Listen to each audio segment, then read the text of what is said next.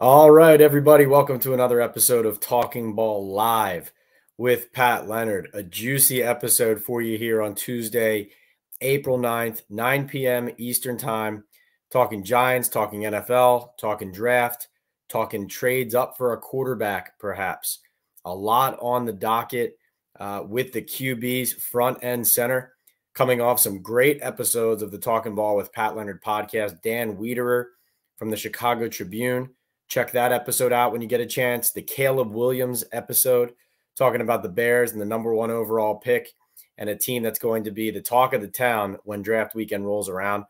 But then ESPN senior NFL insider Adam Schefter joined us for an exclusive conversation about the draft. A lot of good Giants insight from Adam, but also some insight around the league about teams to watch, potential trades coming, and not just in the draft, but also regarding veteran players. We are doing this on a Tuesday evening instead of a Monday because a little bit of an unorthodox week. We had the national championship game drawing a lot of eyeballs on Monday, and I will not be around for the later part of this week and early part of next week. So I wanted to maximize our ability to be deeper into this new news cycle, closer to the draft, having more information at our disposal to talk about the Giants' potential direction in this draft and where your franchise stands at the moment.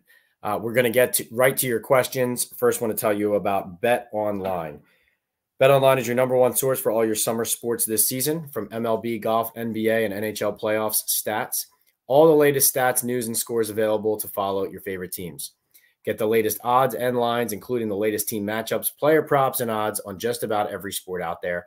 Head to the website today or use your mobile device to get in on the action. Bet Online, where the game starts.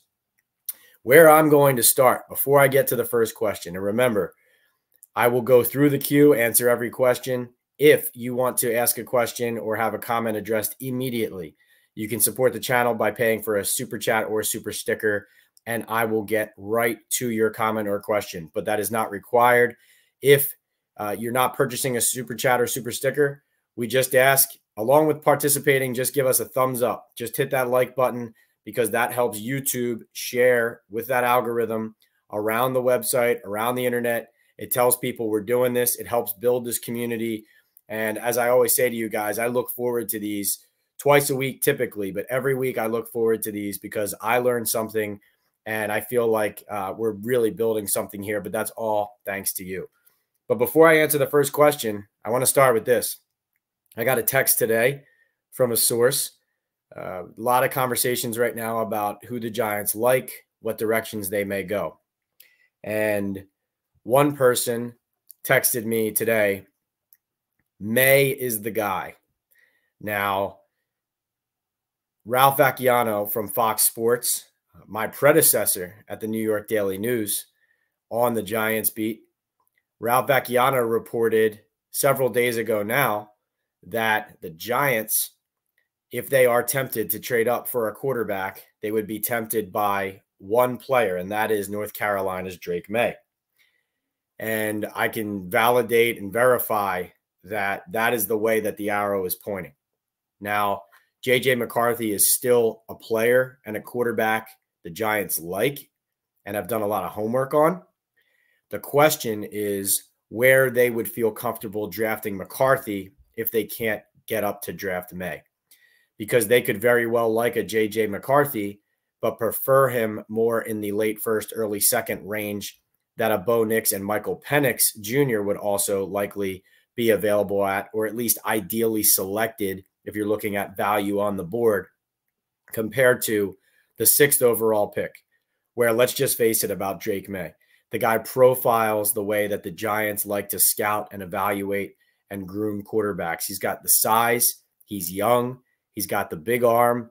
He's got a lot of talent. He's got mobility, right? Playmaking ability. He can make throws that a lot of other people can't. Sometimes the simple throws are the ones that people want to see better decision-making on. They want to see more consistency on the routine. But the high-level traits are there. Now, obviously, this invites very clearly and directly a comparison to Josh Allen, because that's where Joe Shane and Brian Daboll come from. a place with the Buffalo Bills, made 2 trades up when Brandon Beane was the GM to go and get their quarterback, Josh Allen, several years ago in the NFL draft, I believe 7 overall. And you could invite those comparisons very clearly by discussing the Giants and Drake Maye and what they would hope to get out of a player like that, which is a prospect who has a higher ceiling and already some tantalizing traits and skills to work with. Now, I've talked to plenty of people who they shake off the Josh Allen comparisons. They say this kid is good. He's not Josh Allen. But there are others who feel like Drake Maye's talent, his production, especially 2 years ago in college, and the fact that he still has room to grow with his makeup, the character, the size, the ability. There's a lot to love about Drake Maye. Now, could the Giants get up to get him even if they love that player? Because this is something that's important to remember. And then we'll get right to your questions here. It's important to remember that the Giants could love Drake Maye just as much as Ralph noted in his report, as I'm hearing now.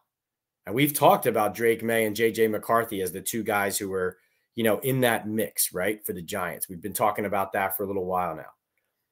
But even with the Giants feeling that way about a player such as Drake Maye, the Washington Commanders, if they're not a slam dunk for Jaden Daniels, that could be the pick there, Drake Maye. The New England Patriots at 3, that could be the pick to New England. The Minnesota Vikings could easily be the team that charges up to trade up. Also, let's remember this.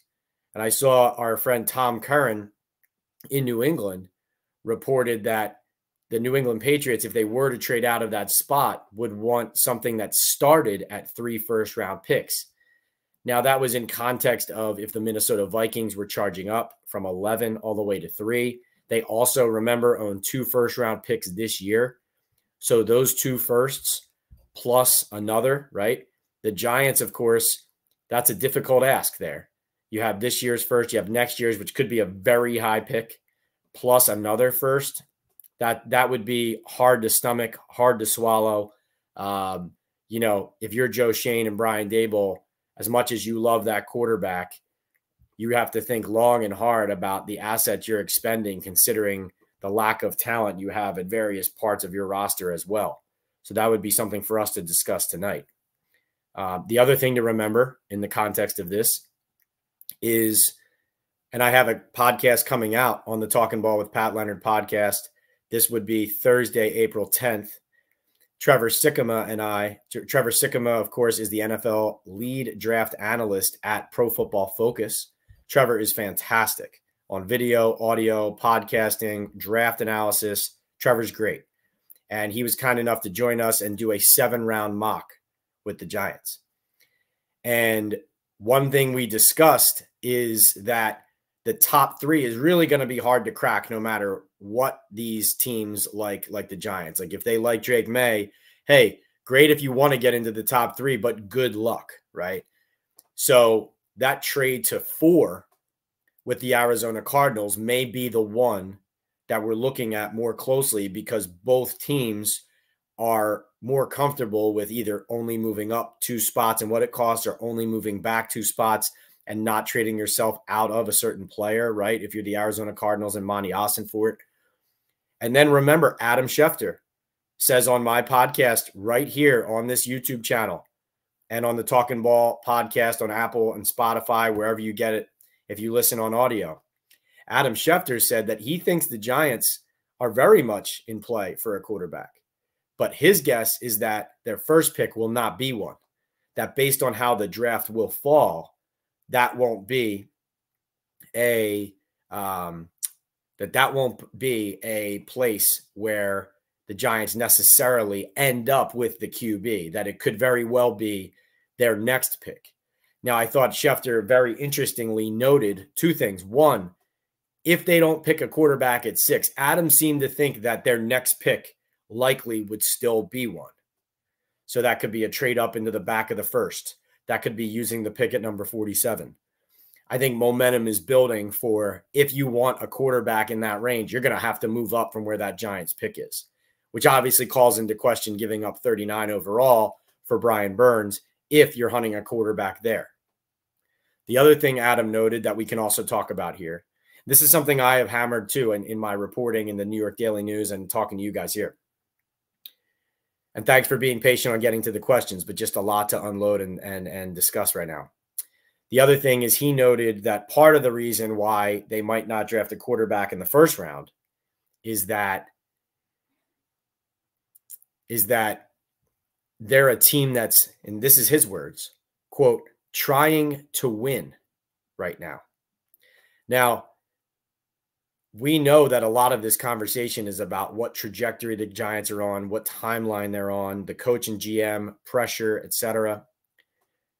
Let's be honest. Adam saying that out loud reinforces what I have been reporting and telling you, which is that when you make a trade for Brian Burns like that and you pay him more than any edge rusher other than Nick Bosa, and you give up a high second-round pick in that draft for him, when you make those types of moves and do the types of things the Giants are considering right now and have done in free agency, this is not, as much as Joe Schoen preaches, this is still a long-term deal. This is not a long-term looking into the future, continue to build and have patience in 2024 for some growing pains. No. None of that. None of that. This is assemble a team that can compete now. Yes, they're still building for the future. And yes, they inherited a roster that had a ton of holes, had a ton of needs. But Joe Schoen's first two drafts haven't helped them adequately fill a lot of those needs. And so there's pressure on him and pressure on Brian Daboll. So I think that was really interesting that Adam noted that they were trying to win right now. But again, not a surprise based on what we've talked about, right? And how does that reflect on the coach and GM? We'll see. All right.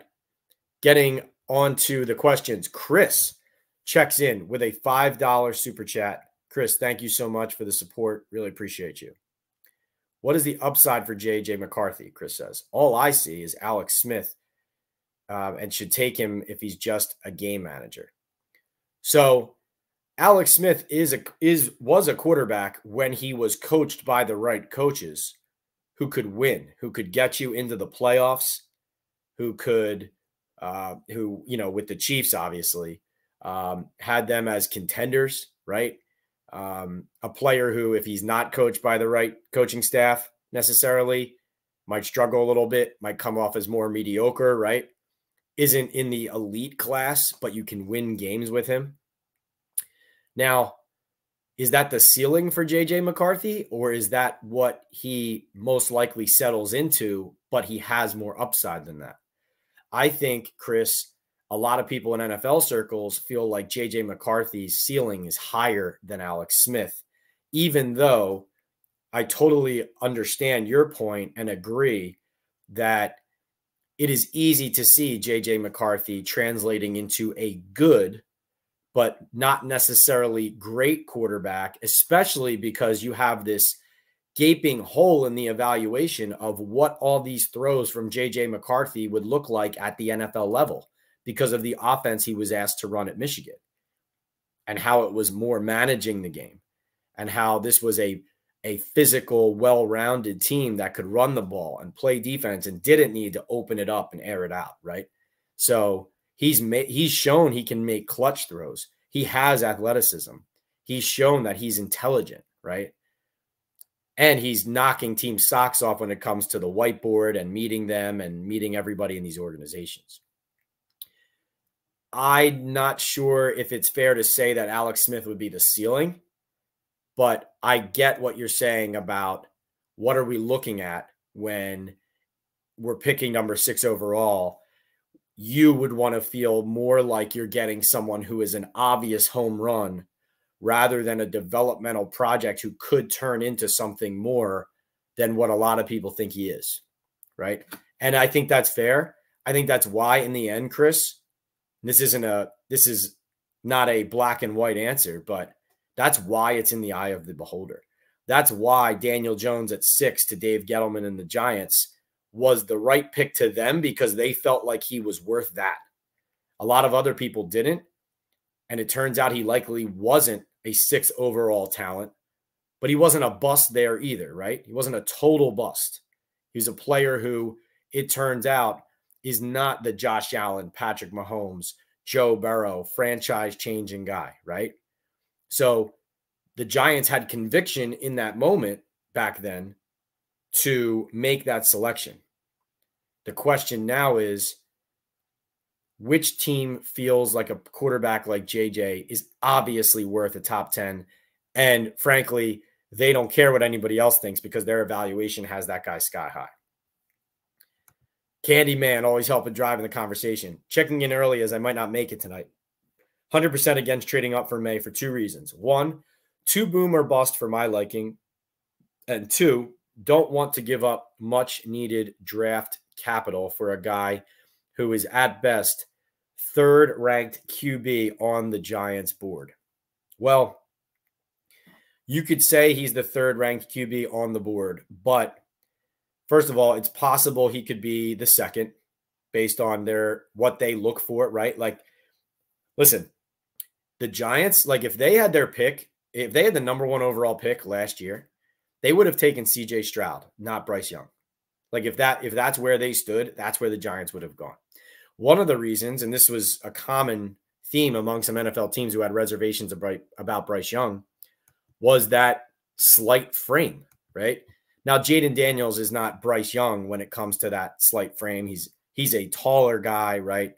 Not as small as Bryce Young. But what I mean is the prototype of what the Giants are looking for much more tracks towards a Drake Maye, and that build, right? Much more tracks towards that. So when we say these things and we talk about these types of players, we don't know where Drake Maye stands on the board behind a Caleb Williams. That's first of all. Is it likely that it's 3rd? Is it possible that he's 3rd? Possible. But it's possible he's 2nd too. And I would just say this about Drake Maye, okay? So, like when I talked to Phil Simms on the podcast, you can watch that episode as well. That's here on the YouTube channel at PL on NFL, by the way, the handle YouTube, Instagram, TikTok, Threads. On X, I'm P Leonard NYDN. Like Phil was saying that Drake Maye is a good prospect to him. And he says there are some throws he makes that are borderline unbelievable, right? Like jaw dropping. But he said he misses too many easy passes for his liking, for Phil's liking. Yeah. So you can look at different people and find, people who, would be jumping at the opportunity to get a Drake Maye. And then you have others who think that, this is somebody that you need to work with, not sure what he's going to turn into. But the high level traits are there. But Candy, I think you bring up a good point, though. It can be personal preference, too. Let's see. Jacob Petruzzi, hit that like button and sub button for Pat on the way in. Thank you, Jacob, for always bringing it and supporting the channel. All right. Jacob says, if rumors about Arizona are true, I highly doubt 4 is open for business. In my opinion, if we want JJ or another QB, 5 is the spot. No one is giving up 3 firsts for the 4th pick. Jacob, we all know that, listen, even though that's only 1 pick up, right? That 5th pick, like that's actually more of a palatable trade up than, the charge up to 3, right? Or even 2. I mean, like Adam Schefter was telling me that he thinks McCarthy is most likely to go in the 8 to 12 range. Like the way that Adam said it was he feels like he can envision it becoming a trade up scenario where one of those teams like the Vikings, the Broncos, the Raiders, right? Vikings, Broncos are teams I think a lot of people are trained on when it comes to McCarthy, if not the Giants. That Adam was saying a trade from 11 or 12 to 8, 9, or 10 versus up to 3 or 4. it makes more sense and is more likely to happen because of both parties not wanting to trade too much or trade out of too premium of a player. Not saying that the trade all the way up won't happen and can't happen. It could. But the prices, as you're alluding to, could be very high, right? Thank you for that question, Jacob. Jacob also says, I wonder how aggressive Minnesota will be since Schefter said on your pod that Houston initiated the trade, not Minnesota. Yeah, that was interesting. I think that colored in some lines about where Houston is going, and the fact that I thought that was really fascinating for Adam to explain how he had an idea from that point that Houston wasn't done. And, well, lo and behold, how they use that second round pick and what they go and do with Stephon Diggs. But I would take that with a grain of salt too, Jacob, because I think Minnesota not necessarily looking for just extra first round ammo, but in this case, that's something that helps their ultimate goal of getting a quarterback. And frankly, as much as the Kirk Cousins contract wasn't going to be something that the Vikings invested in, Kirk Cousins and Kevin O'Connell in Minnesota were like this. You could see that on that quarterback show. And so O'Connell not having his guy means he's going now to get his guy. Like, it's almost like, okay, we're not going to pay your guy and we're not going to make that investment, but we are going to go get you a quarterback of your own. And that's how I think a lot of people are viewing it, and why even though Adam noted that about the trade conversations with Houston and Minnesota, and you're right, that was interesting. I think in the end, the point holds that Minnesota did load up with ammo and is ready to possibly charge up. But still, it's more palatable to move up to 10 for Minnesota and not have to expend as many assets. Chris checks in with another $5. Thanks, Chris. He says, to me, win games this past year might cost the GM and head coach their job, not able to upgrade QB this offseason. Right, those wins late in the season. And Chris, think about this. That tracks back to not trading Saquon at the deadline because John Mara said they were still trying to win, still trying to keep players around Daniel Jones, still trying to not give up on the season. And this all ties together, right? Fascinating. Not to mention that the Giants were winning games when they won games down the stretch. Their defense is tied for the league leading takeaways and goes on an enormous run under Wink Martindale of forcing turnovers and helping the team win games when the season is basically already over. And then Wink Martindale forcing those turnovers and that defense helping them win games. Does that end up screwing the regime that he ends up butting heads with, and the Daboll Shane regime and the Daboll Martindale and Kafka and that whole scenario? Does Martindale helping them win games end up screwing them over after that whole thing exploded at the end of the season? There's so many different revolving doors and layers to this. It's crazy. Jacob says, you think guys like Xavier Worthy, Brian Thomas, etc., are going to be available in the second round? Worthy, I would think would be. Thomas, not sure. Do I agree with Schefter that O-line could be the move at 6? Possible. A lot of people I talk to feel like that should be wide receiver, not O-line, based on tackle availability later. This is also why a trade back could end up being the case, to get it into that run of tackles there and get some assets if you're not going with something else up high. I think I know, listen, Adam is Adam. He's here, right? He's the gold standard in this news breaking business, right? And he's the ultimate insider. So I'm not gonna say Adam's wrong, but I am so convinced the Giants are, they're all over figuring out a way to get a quarterback here. And so maybe they don't get it at 6, but I do think they're trying very hard. Memo Mello says, I don't get how are the Giants supposed to win now with the current QB room. Is the plan to go all in on Daniel Jones again? No rebuild. What's the future plan? Well, Memo, this is why they're between a rock and a hard place, the Giants are, because now they're deep enough into their window as a regime where their roster isn't fixed, right? And so they have a lot of needs. They're trying to do both. That's the best way I could say it. They're trying to do both because right now it's no longer year one patience, undo all these mistakes, fix the cap. Now the mistakes you're undoing or the positions you're drafting over or the holes you're plugging are the ones you created or failed to fill, right? Because we're deep enough into that window. So the answer to your question is it's really difficult to do either thing. And this is the Giants keep getting caught in this in-between land where they have one foot on either side of the line and they're kind of building but they're also trying to win. Now, teams have done this, but it's extremely difficult to do. Extremely difficult to do. And no, the plan is not to go all in on Daniel Jones and forget it and and just pretend like everything's fine when it's not at quarterback, especially with the injury history. The plan is to create a pathway to move on from him while employing him and trying to get something out of him in the short term. But also, I'm sure you guys saw this. Dan Duggan from The Athletic reported on some very interesting details to Drew Lock's contract. So his contract initially, the reports were 1 year, $5 million.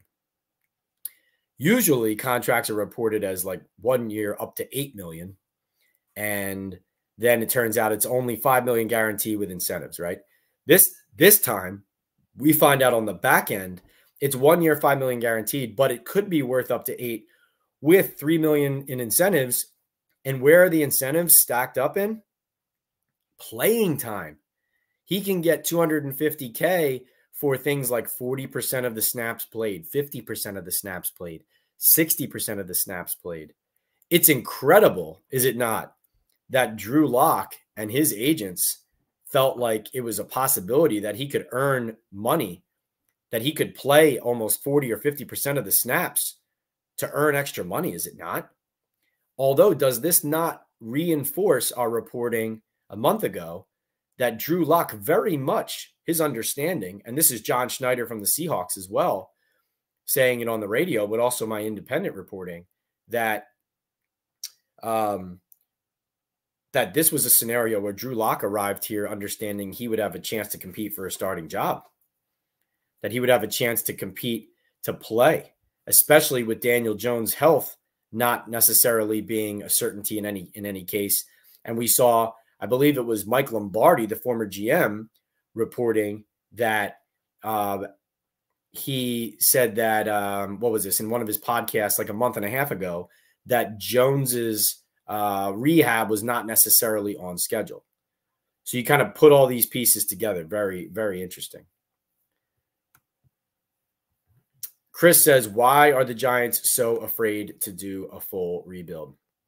Well, it was looking like they were going to do a full rebuild, Chris, and then they won some games early, and then they made the very curious decision. They're trying to sign Saquon Barkley to a multi-year deal and use the tag on Daniel Jones.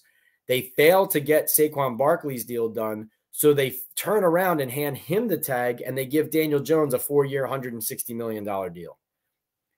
I mean, you tell me, that's walking yourself out of a rebuild is what that is.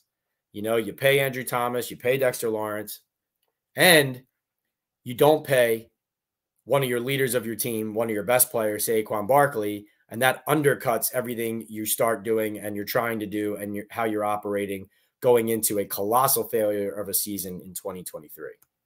So the understanding, especially bringing Joe Schoen in, what it was starting to look like was a situation where they finally had a general manager who understands that this isn't just going to happen 1 or 2 years. Not to mention, it was a general manager who wasn't hitched to the end of Eli Manning's career.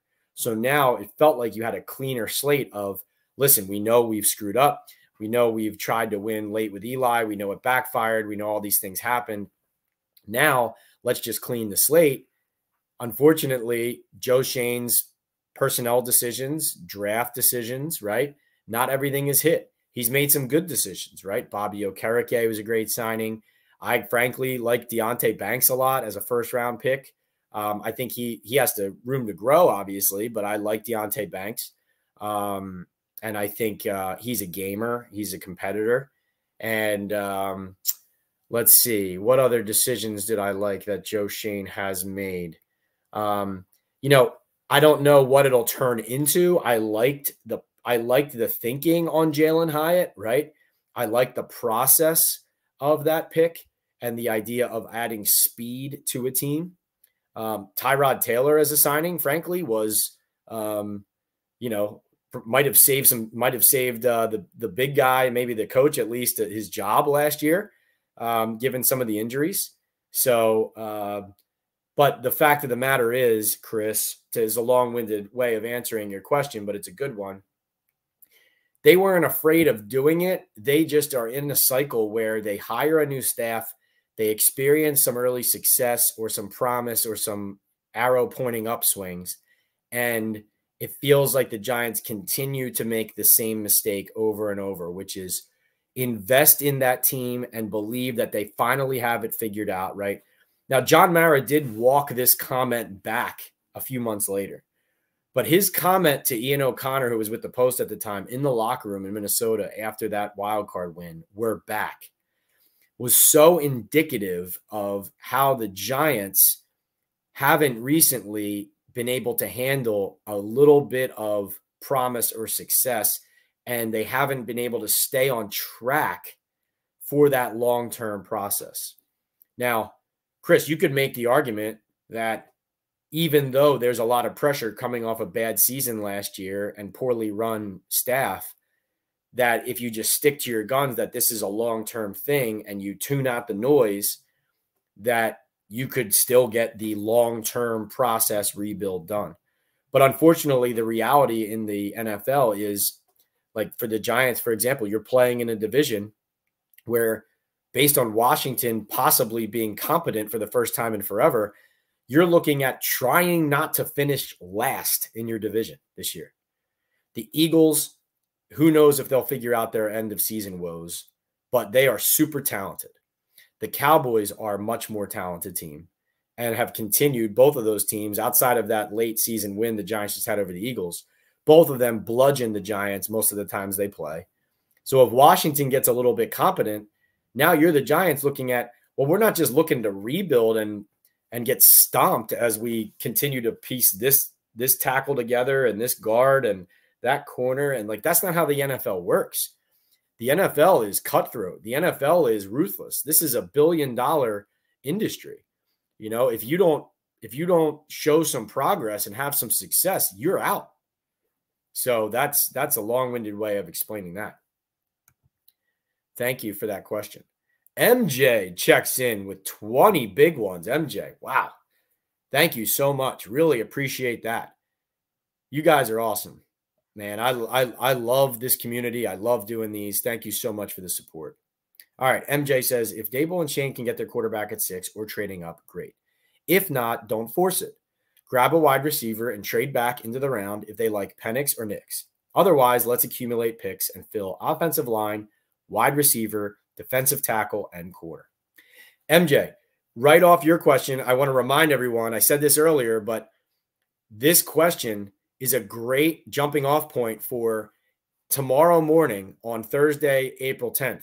I will post my 7-round mock draft with Trevor Sikkema from Pro Football Focus.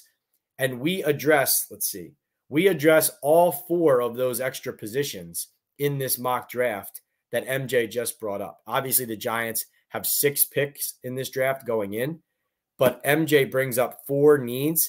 And I'll tell you this, I'll tease it, that we hit all 4 of those and more in the Giants draft that Trevor and I did. So I would really recommend checking that out. I think you'll like some of the names we picked. Very interesting results to this draft, I will say that. Now, MJ, you bring up a good point. That's the fact that, especially coming off of my conversation with Adam Schefter, when I talked to Adam and he said that he thinks the Giants could very well get a quarterback, not at 6, maybe that next pick, my mind went immediately to the Rome Odunze, Michael Penix Jr. combo. The fact that I am still convinced, and I referenced this in our last chat, Dane Brugler from The Athletic, I know The Beast is coming out, I believe, on the 10th. So looking forward to that. Dane Brugler said on the Athletic podcast that Malik Neighbors would have been his top player on the board if he had come out in either of the last 2 NFL drafts, the entire board. So it is, to me, I think that who knows how it goes. Obviously, a huge run at quarterback could happen early, and it could push top receivers down the board. But if you go with the premise that at least 2 quarterbacks are going in the top 3, maybe 3, and if you say Neighbors and Harrison Jr. are guys who would be first and second overall picks in any other draft if there weren't so many QBs coming out, if you talk about it like that, it does feel likely like the Giants are staring at Rome Odunze at 6 overall, or Joe Alt, obviously, from Notre Dame, right? The left tackle. So those are possibilities. That's a strong possibility. Like that scenario to me, of all the ones we keep throwing against the wall, I feel like that's a pretty realistic one. And if they get Rome Odunze and they're looking in late first trade up territory for a quarterback, are you going Bo Nix, or are you going Michael Penix Jr. and teaming the wide receiver and the quarterback together? And because you're a team that's trying to win now, Penix Jr. is a guy who's more ready to go plug in and go. I'm not saying he's an NFL veteran level, but as far as how he throws the football, right?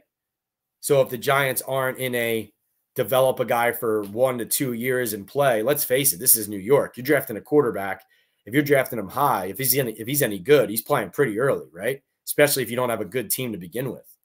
So MJ, I think what you say is prudent and sound, and that is that it very well could work out that the Giants have the QB in mind. And like I said, Maye is the guy. That was the text I got today.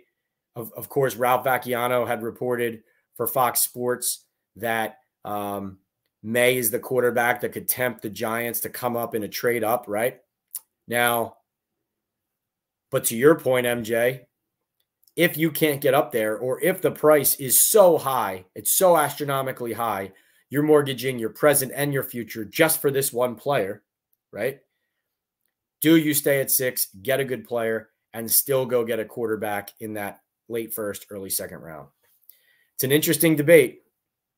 It's an interesting debate because, as somebody noted earlier, if you're not fixing the quarterback, how much does the rest of it matter? That's a great point too, I think. Chris checks in with another $5. Chris, you are rocking it tonight. Love it. I do think really bad for us made the playoffs in year 1. It hurt us in the long term. Yeah, making the playoffs in year 1 hurt very much.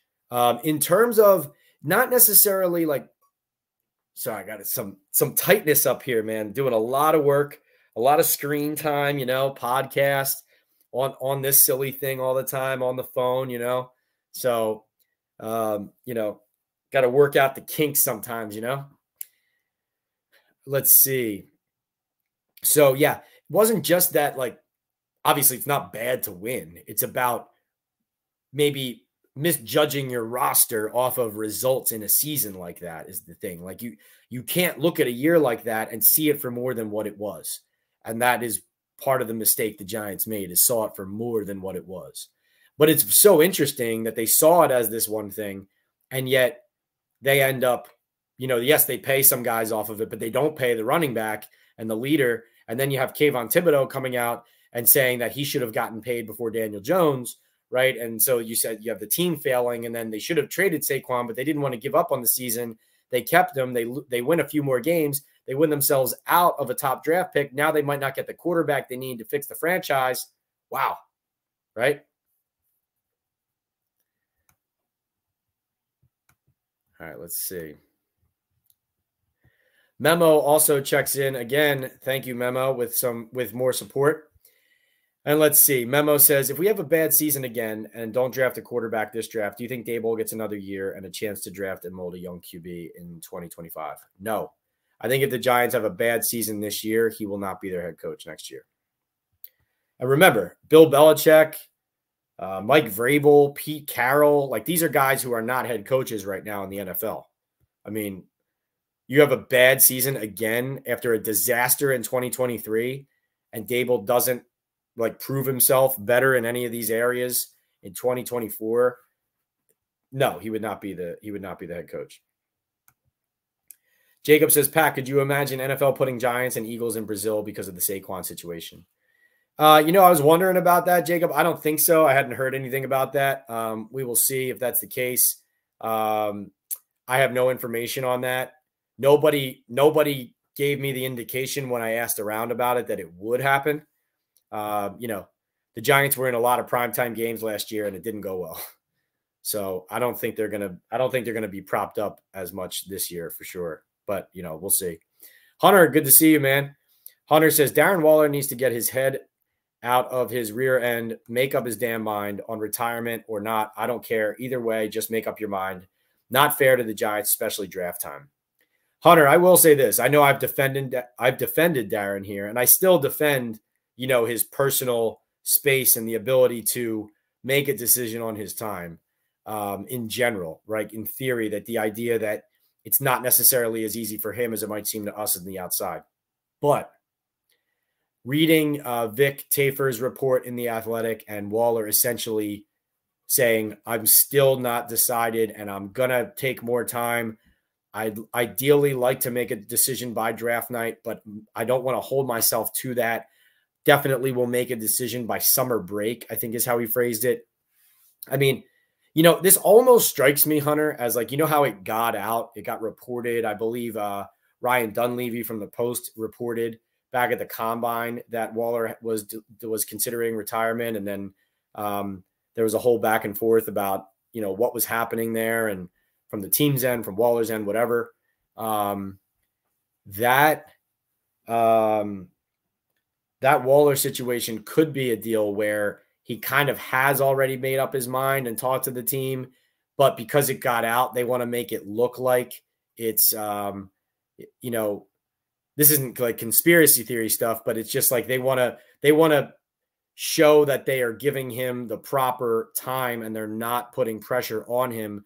But in the end, that the parties behind the scenes know which way it's going to go, if that makes sense. This just doesn't feel like a player who's ready to play an NFL season. And, I don't mean that in any negative or critical way. I just mean that in like just an objective takeaway kind of way. Antonio, great to see you. Great to see you. Thanks for being here. Antonio says, I keep seeing that the Giants are in the market for another running back in free agency. Kareem Hunt, Ezekiel Elliott would be good additions. Yeah, I think a late round running back in the draft is also possible. They have been in that veteran running back market. You could maybe go for an early down guy in free agency or in the draft to complement a Devin Singletary, who is like a 3-down guy, but undersized, right? Receiving capabilities. So maybe you're looking for an early down guy. So that's something to keep an eye on there. Can't tell you exactly who they're tracking towards, like definitely, signing one over another or what direction that's going to go in the immediate future. It was interesting to me, by the way, a lot of you guys had asked about Isaiah Simmons. Didn't necessarily think that reunion was going to happen. That interested me. This is a different defensive scheme. I think Martindale did an excellent job utilizing him, and I talked to Simmons about that. I mean, he loved playing for him, played basically on every spot of the defense. So we'll see if he's utilized the same way, utilized just as efficiently. I thought that was interesting. Antonio says, what have you heard about the potential price to get to number 3 if the Giants want to trade up? Same things that you've heard, really, if you've been consuming all this draft content. Obviously 6-3 is supposed to be 3 2s. That's generally the price. But, if you have that real competition from a team like the Vikings from 11, it's just going to have to come up. It's going to have to come higher than that. The Giants' best draft assets are this year's second rounder at 47, next year's first, and next year's second. Hefty price to pay if you had to give up 2 2s and a 1. That would be a hefty price to pay. I'm not, I know that we've discussed and I've thrown out in hypotheticals a Kayvon Thibodeau name. I just bring up that name because it's a young, high draft pick, young player on the Giants roster. If you look at their roster high up on the desirables as far as like age, the position he plays, right, that kind of thing, a pass rusher, double-digit sacks last year. But, it's possible that the Giants, if they really did have to sweeten the pot much better than they wanted to, could dip into their roster. The problem is they just don't have a lot of elite players, like, are you trading Bobby Okereke, who's really like your only home run free agent signing, right? In a trade to go up and get a quarterback, right? Like, when he's really like your only like certifiably, definitely reliable linebacker. So that's what becomes hard for the Giants. Would you expect the Giants to address corner and safety position before, during, or after the draft? I think corner is going to be a draft pick. I wouldn't be surprised if they draft one. And then also the veteran corner and safety like bargain markets after the draft. I think those are things to watch. Like, you see how they fill or don't fill those positions in the draft. And then from there, they can make a decision about, poaching somebody in free agency and investing something. One second.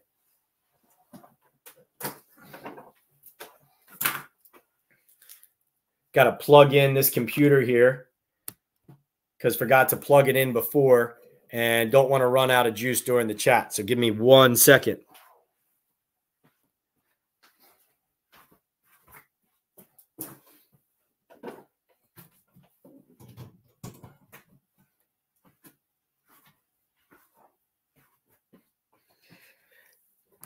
Usually get that tech all set up before the live chat. So apologies for that, but this is, it's the real life situation, right? This is how we roll. All right. Right. So yeah, we do draft a corner in the mock draft that I did with Trevor Sikkema from Pro Football Focus. So you can watch that episode tomorrow on the Talkin Ball podcast here on the YouTube channel, or listen to it on Apple or Spotify. Download it there. And, the fact of the matter is they need somebody who can tackle on the outside at corner. And they do have a need at safety. I'm glad you brought that up as well. But, I would forget any like highly paid players. Like, you're going bargain shopping, trying to find value and depth. And that's why I think it's important, really, at this juncture. You want to see if you end up investing a more significant asset in a young, cost-controlled player at these positions before you make any kind of investment from that sense. MJ checks in again. MJ says, MJ with 10 more bucks. Huge supporter of the show tonight. Appreciate you, MJ. He says, I want Daboll. He got hurt by good coaching and winning season 1. If they go 6-11 or 7-10, but Maye, Daniels, or another rookie is starting midseason and looking good, doesn't Daboll get another shot? MJ, that is a qualifier there for sure. I totally agree with you on this point that you just raised. And that is that if they draft a quarterback and they hit on that quarterback, and Brian Daboll is showing he's developing the quarterback that he invested in, right? Then why would you bail if he's proving, hey, look at this magic we just worked with Josh Allen. I'm doing it again with Drake Maye, right? Of course you're not bailing on that. No question about it, MJ. Because the fact is, he would be in your scenario, he would be highlighting that I am a quarterback whisperer and I am the offensive coach that you need. And we are turning this around. And I am impacting in a positive way, in a franchise-changing way, the most important position in the sport. So when I bring up those ideas we're talking about earlier about like the doomsday scenario, about like if this team loses again and has problems persist and the roster looks bad and the quarterback position isn't solved, then you're looking at having a new coach next year. But if Brian Daboll, even if the team doesn't make the playoffs or have a winning record, right? If they win some games and they show some progress and he's developing a young quarterback who looks like the future, that is a totally different scenario. But that's why it's interesting, MJ. And this is a conversation we've had here, but it's hard to know what the answer is. Does it buy Brian Daboll more is it drafting this quarterback to show you can develop the guy to buy yourself more time if you're Brian Daboll? Or is it dangerous to go get the QB and expend the assets for the QB when your team isn't good enough and you need a better receiver or a better offensive lineman and a corner and a D tackle right? You need these players to help you win. Which pick helps the coach more and helps the program more and the franchise more? That's an interesting debate, and one we've had here and one we will continue to have. MJ, thank you so much again for the support and the great questions. All right, let's get some more of the queue here. I gotta slide down and hit all these. You guys have been great and patient. My Estate 98 Tumblr here, by the way, one of our sponsors. Esencia de Cafe from El Salvador, dates back to 1798. Go check it out. You can buy it on TikTok. You can buy it on Instagram. You can buy it on their website. I think it's Drink Estate 98 or Estate 98 Coffee on various websites. Check it out. All right, let's see. Thoughts on the Giants possibly signing Ahkello Witherspoon from the Rams, coming off a solid season from a price standpoint. I think he would make sense. Yeah, those are the types of names to keep an eye out for on the veteran market. I don't have any indication that they're close to signing a specific player, though, Antonio. Have the Giants shown interest in re-signing Tyree Phillips and Justin Pugh? Tyree Phillips, I think that's an injury that's going to take a while. He's not going to be a part of the solution this year, at least from my understanding. Justin Pugh, I think he's a player. We talked in January, I believe, about how he's going to be a guy who kind of sits and waits, and just like we were talking about the Giants looking at corners and safeties coming out of the draft and kind of trying to find a guy who's the right fit for their team. Justin Pugh is a guy I think who has the luxury of waiting and watching and seeing how the dominoes fall and looking at rosters. Like if I'm Justin Pugh right now, like he loves New York, and I don't want to speak for him, but I know it would be for Justin Pugh, that would be the type of player who maybe joins up with a team where he fills a need at a starting need at left guard and also has a chance to win. Now, I'm not saying that's not going to be New York, but I'm saying that players in that scenario, like when they're veterans like that, they typically end up in that position of, you can't necessarily be choosy, as of course, a top free agent in early March, but you're selective about joining the right fit. And then teams that sign you at that point are looking for you, right? So I don't think either of those guys is part of the solution here. Antonio says, would you say Austin Schlottman, who he signed to a 2-year deal, is guaranteed to be the backup center behind JMS? Looks like that that's what he was signed for. Jacob says, you think Kafka feels slighted that Tierney took away some of his responsibilities play calling? Jacob, I think that was definitely related to why Kafka was on the way out until the Giants prevented him from going to Seattle. I don't necessarily, in that scenario, to me, I don't think that would be Kafka versus Tierney and like angry at Shea or that kind of thing. That's the head coach's decision to pull it away from Kafka and give it to his guy, Tierney, the quarterback coach. So that would more be like a head coach, offensive coordinator issue. Looking forward to the next headline and byline that the Mike Kafka and Brian Daboll don't have any issues and that everything's fine and that nothing happened. But, we all know the reality. And yes, the fact of the matter is, Jacob, Brian Daboll took away play calling from Mike Kafka on multiple occasions last year and looks to be taking away play calling likely from him full-time now. And, of course, giving it to the quarterback's coach away from the offensive coordinator. How would you react to that? How do I think the starting return job competition will end up between Isaiah McKenzie, Gunnar Olszewski? And do you think McKenzie would have the edge due to the familiarity with Daboll? I think the priority needs to be catching the ball. You look at those two guys, I see maybe McKenzie being the kick returner and Gunnar Olszewski being the punt returner in that scenario. But we'll see. You can't keep 1,000 wide receivers. Savage Steve, what's up? What do you feel is going to happen in the draft for the Giants? Steve says. Like if you were going to place a bet on what the Giants would do in round 1, what would it be? Thanks for the insight again. Steve, I would bet on them getting a quarterback in the first round, whether it's at 6 or in a trade up into the back of the first. I think they really want a quarterback.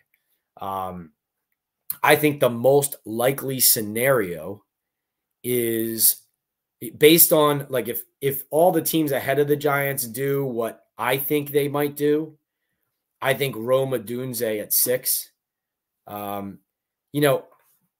Joe Alt at 6, like to me, I wouldn't mind drafting a tackle there, but the Giants, I mean, boy, do they need offensive weapons badly. And there are some elite ones available here. Steve, I guess I would say if I had to bet $10 on the pick, I would say Rome Odunze, Washington.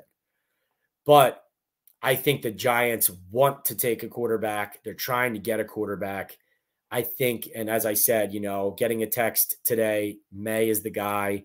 That's, of course, validating Ralph Vacchiano, my predecessor at the Daily News' report that if the Giants trade up for a quarterback, Drake Maye would be the guy to tempt them. So hope that answers your question. Steve, always supportive of the channel, always great insights and great questions. Thanks so much. MJ checks in with another $10. MJ bringing it tonight. MJ says, so if that's the case, I think it hints that they go all in if they find their guy. Dable will mortgage the future if he finds the guy. He wants division titles, playoffs, and Super Bowl. Need an elite quarterback. Take a swing. MJ, I don't disagree with you. I don't disagree with you. And I think it's not a question of whether they want that guy. I think it's a question of whether they can get that guy. That's how I feel.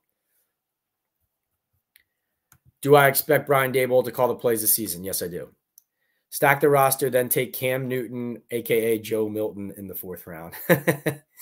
Yeah, have a great conversation with Trevor from PFF, too, about that, like whether or not to take a guy like Joe Milton in the 4th or the 5th, because, they want to have a quarterback, a rookie quarterback in this quarterback room, a guy who can develop and take over, right?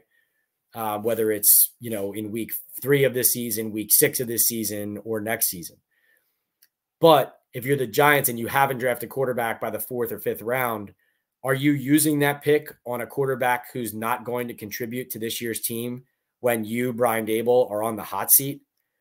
Are you taking a flyer on a 4th rounder there? Or are you taking a position player who you hope can help your roster and fill some needs and help you win some games? Another part of the debate. Antonio says, what's the expectation about where John Runyon will start? Left guard or right guard? Antonio, Runyon said he prefers left guard. So even though he played right guard last season for the Packers, I think it's possible left guard is his starting spot. And I'm doing some stories for the New York Daily News that will run, I believe, next week, maybe this weekend and next week, about how the offensive line looks and where it goes from here. But sitting here and now, based on some conversations I've had, I think left guard could be where John Runyon ends up starting. We will see, though. I don't know that definitively, but I've had some interesting conversations about that. Doug Analytics says, what were your takeaways of Duggan's details on the Drew Lock contract incentives? Hey, Doug, good to see you, man. Doug, another huge supporter of the channel. Doug, I think, as I was noting earlier, to me, it reinforced my reporting and what John Schneider said publicly on the radio in Seattle, the GM of the Seahawks, that Drew Lock came here with an idea that he had a chance to compete to play, right? And so, those incentives are there for a reason. I think Daniel Jones's injury history, like it's always this talk about, do you think Jones is good enough or not? His injury history matters very much. And Doug, my takeaway is it reinforces that this kid, Drew Lock, could play a fair amount for the Giants this season. Guess he's not a kid anymore, but you know what I mean. Joseph says, who's the most likely pick at 6? I think Odunze, but I think they want to go quarterback. D Kit, my guy. Appreciate you. $10. Looks like D Kit checking in with a question there. Do you have any update on Jones with regard to his knee and neck? Has he been around the building? Yeah, he has been around the building. I know since the beginning of the offseason, he wasn't going elsewhere. He was training here. That's been D-Kit, what he's been doing this offseason. I saw him at the Super Bowl. He said he was still around here. I know he's running on, on the ground now as opposed to on the anti-gravity treadmill that I talked to him about that he was using to kind of get back there.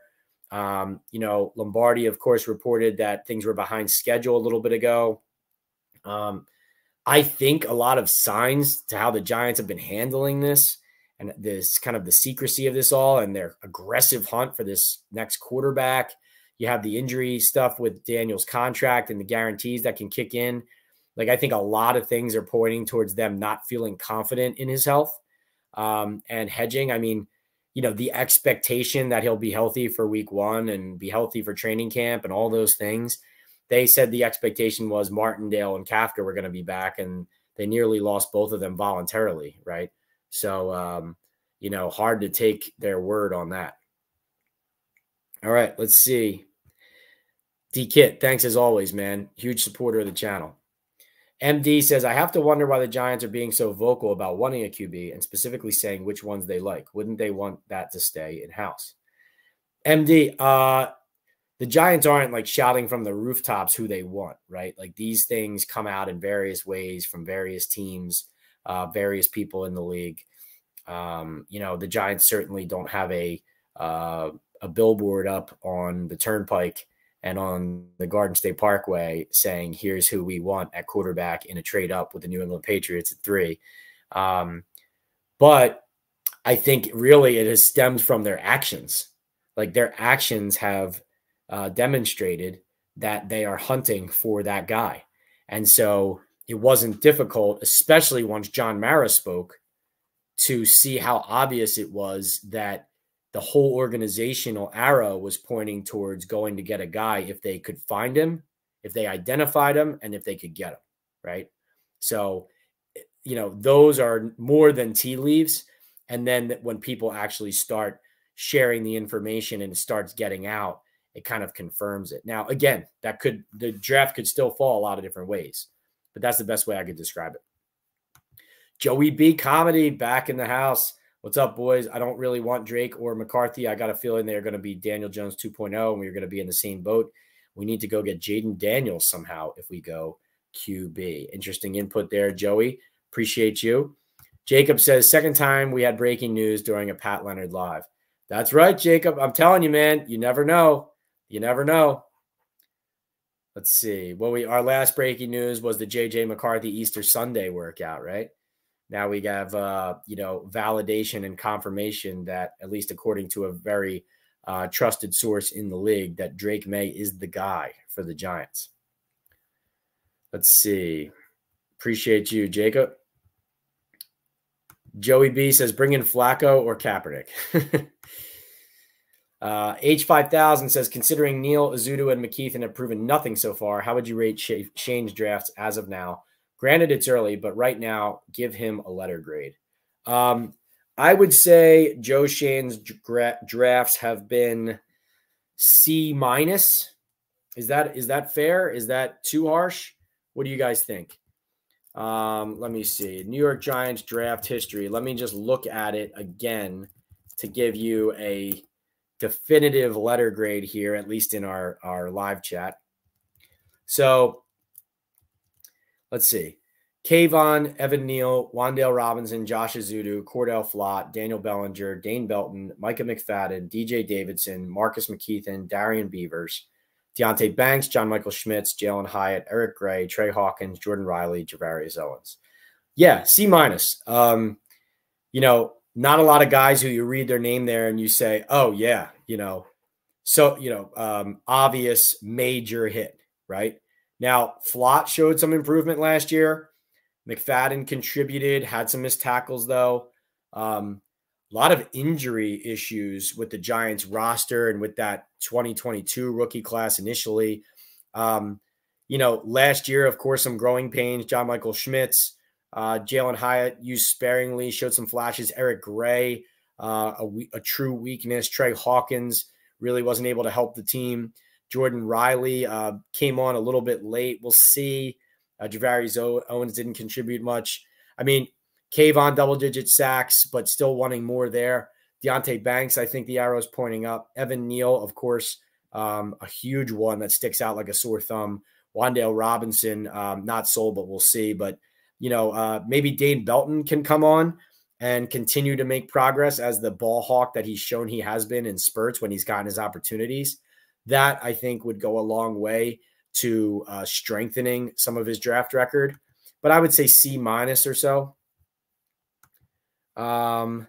Cute Animal Videos says, Pat, did the Giants select a quarterback or wide receiver at 6?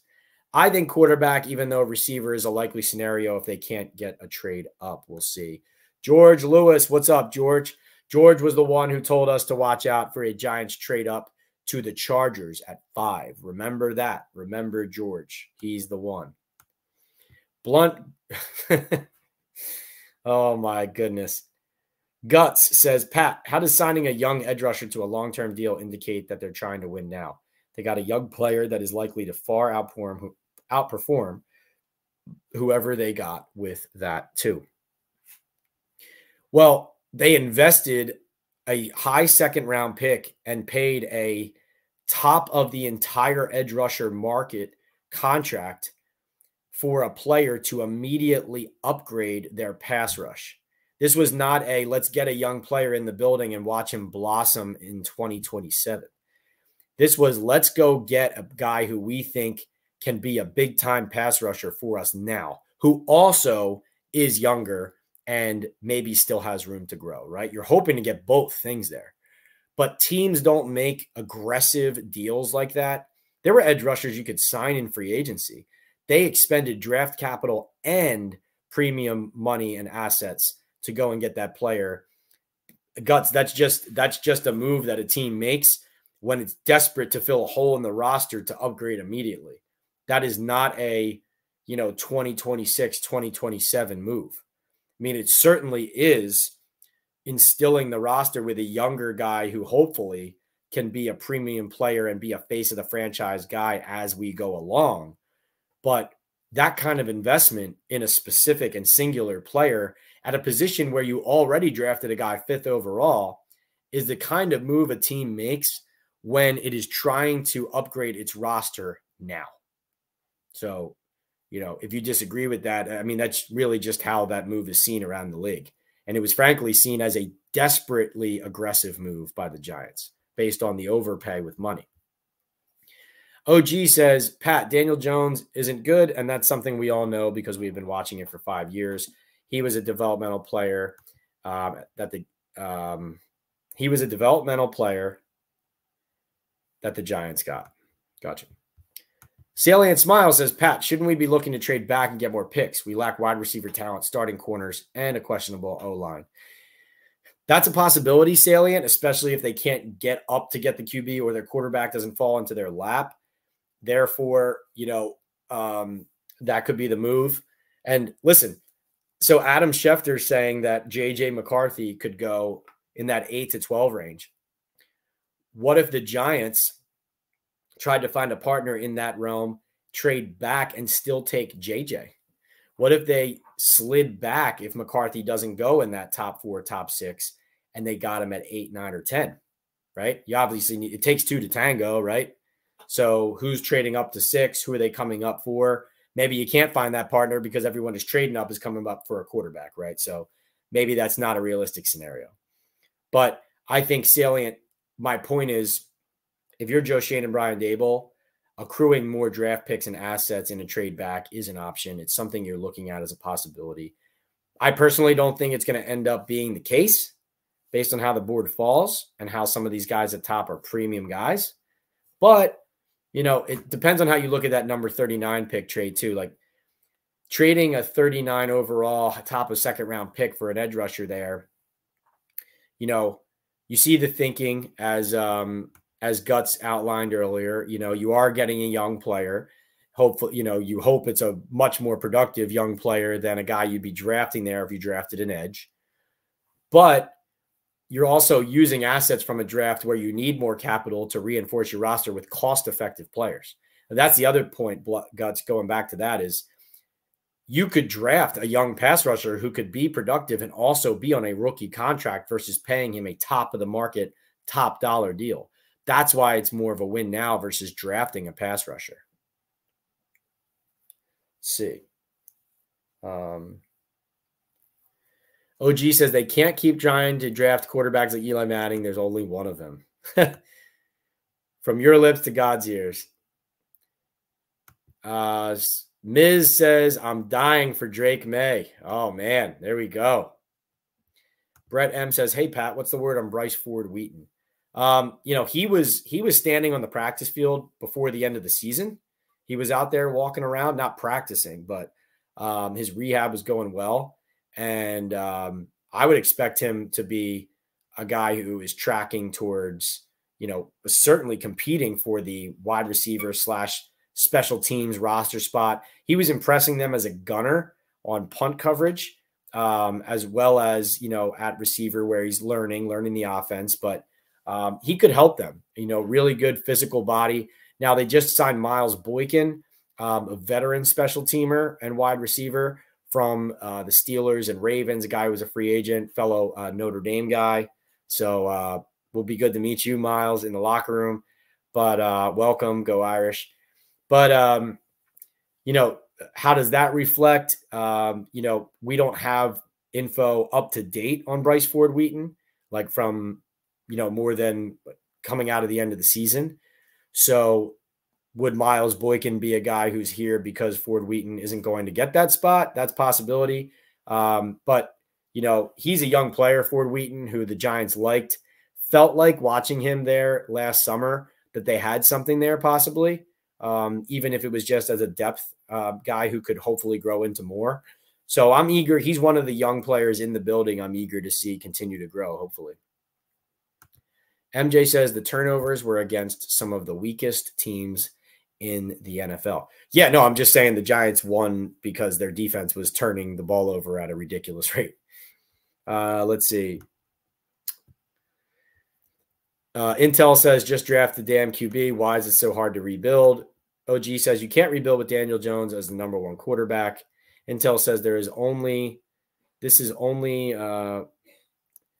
it's frustrating being a Giants fan. Yeah, sorry, Intel. I know it is. Jay Stewart says, why is it so hard for the ownership to see when a player is not working out like Daniel Jones, but so easy to cut bait with head coaches? Please explain this dichotomy. Jay Stewart, really insightful point there. Really insightful point. We got to pin that bad boy. That is super insightful from Jay Stewart. Jay, I mean, that's a really, really, really good question. The Giants historically, and, I think there's a lot of organizations like this. It's coaches end up usually getting the short end of the stick when it comes to the organization hires the general manager, puts a lot of faith in the GM, give a lot of resources, a lot of trust, and they give that GM the right and the ability to run their program, and they are in constant communication with that GM and typically very tied to and patient with the general manager operation, the overall operation. But when it comes to the ground floor, why things aren't working out, often coaches end up coming to blame. I will die on the hill that if Joe Judge was here with a different general manager when he was the coach, he would still be the Giants head coach today.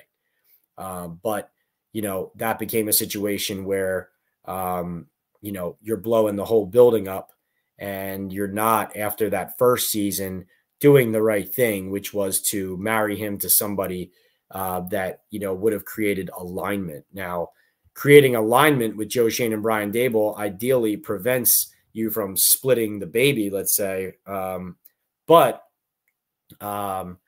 Obviously John Mara said these guys are not tied at the hip. He does not view them as a package deal, which is very interesting. D Kit says, I was late tonight, just heard about the big reveal on Drake Maye. I hope there aren't leaks in the building.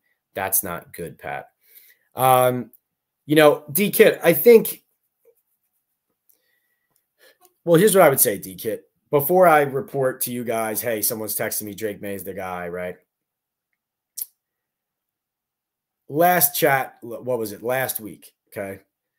We were having conversations. We were talking about, okay, could the Giants really change their franchise with Malik Neighbors, Marvin Harrison Jr., Rome Odunze, right? Could they change their franchise with one of those guys? And we got into the conversation about, well, it'll be hard for them to turn the team around. You know, yes, they could be a good weapon. It might not make a big difference in the win total. But we talked about who were the two quarterbacks that really resonated. It seemed like at the time, Drake Maye, J.J. McCarthy, right? Those were the two that we were talking about a week ago. And Drake Maye versus J.J. could just be a standpoint of they like both players, but Drake Maye is the top 6 pick who has the upside there and already the high-end skills and some of the tape that makes you say, I can see what it looks like.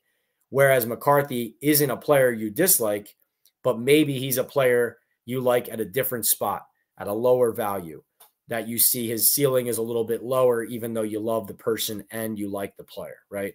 So, you know, I think there's graduations to and kind of a buildup to the way that this information kind of steadily trickles, and also the way that the dots start connecting. And yes, this is a big Drake Maye reveal. You know, Ralph Vacchiano, of course, reporting for Fox Sports that he's the guy that the Giants would trade up for if they could. Me hearing similar things, obviously, that he's their guy up there if they could go and get a guy. So now the question becomes, though, is this all a moot point, right? Is this coming out because the Drake Maye, the player, is somebody, yes, who the Giants like, but in the end, here's another thing. This could be getting out from the Giants because the Giants want people to know. This is just a hypothetical. I'm not saying this is what's happening. But this could get out from the Giants because the Giants may really, in the end, they want people to know, here's the guy we like, and we can't get him, right? So if they don't draft a quarterback there, if they don't draft a quarterback in the first round, if they don't draft a quarterback high, if they don't draft a quarterback at all, it's on the record that we wanted to. And here he is. And here's the guy we like. Here's the guy we love. Here's the guy we tried to trade up for. Here's the guy we called the Patriots and the Cardinals about. Couldn't get him, right? That's all. That's also possible. Those things happen, right? Smoke screens, or for the purposes of, that would be like essentially a public relations move, right? Those things happen too. Or in the end, sometimes it is what it is. And I hate that phrase. I really do. But what I mean when I say that here is sometimes interest in a player and desire for a player is just that, right? So, man, I'll tell you what, guys, the buildup for this draft feels like as big as anyone I've ever covered. And I know we were going into the Daniel Jones draft. It was the quarterback. They had the number 2 overall pick. They take Saquon Barkley. I mean, the Giants have had a lot of high draft picks while I've been covering the team, so it's always a busy season for me. But this one, with the amount of quarterbacks, the amount of revolving doors, and the amount of talking points, I mean, you know, it's been great for these conversations. It really has. All right, let me get back into the queue. Jay Stewart, really, really insightful point, though. Back to you. John P. says, fair points on quarterback incentives, but these are obviously selling points, obvious selling points. Daniel Jones has been hurt, so why would you not leverage that possibility to bring in a decent backup? Yes, no, true. From a business standpoint, from the Giants standpoint, that is a selling point to getting somebody in the building. Although the Giants said they didn't sell him on that point, right? This is the thing. This is what I'm saying too. This is the idea that, well, we didn't sell him on the idea that he was actually going to play. Well, I mean, you can't have it both ways. Looks like you might have, right? But John P., good point about like the business of it from the Giants end. Joe says, Shane made a mistake on the Jones contract. I agree. With his neck injury history, it might be to their advantage not to let him play another down. Otherwise, the injury guarantee kicks in. Intuition says, how high is the probability of a trade? Takes a partner to do the trade. That's hard to say, intuition. I think my intuition says that they're trying and it's going to be difficult. We'll see if they pull it off. Sorry, I can't give you a better answer than that, but it's hard for me to handicap that. The prices are high. The prices are high.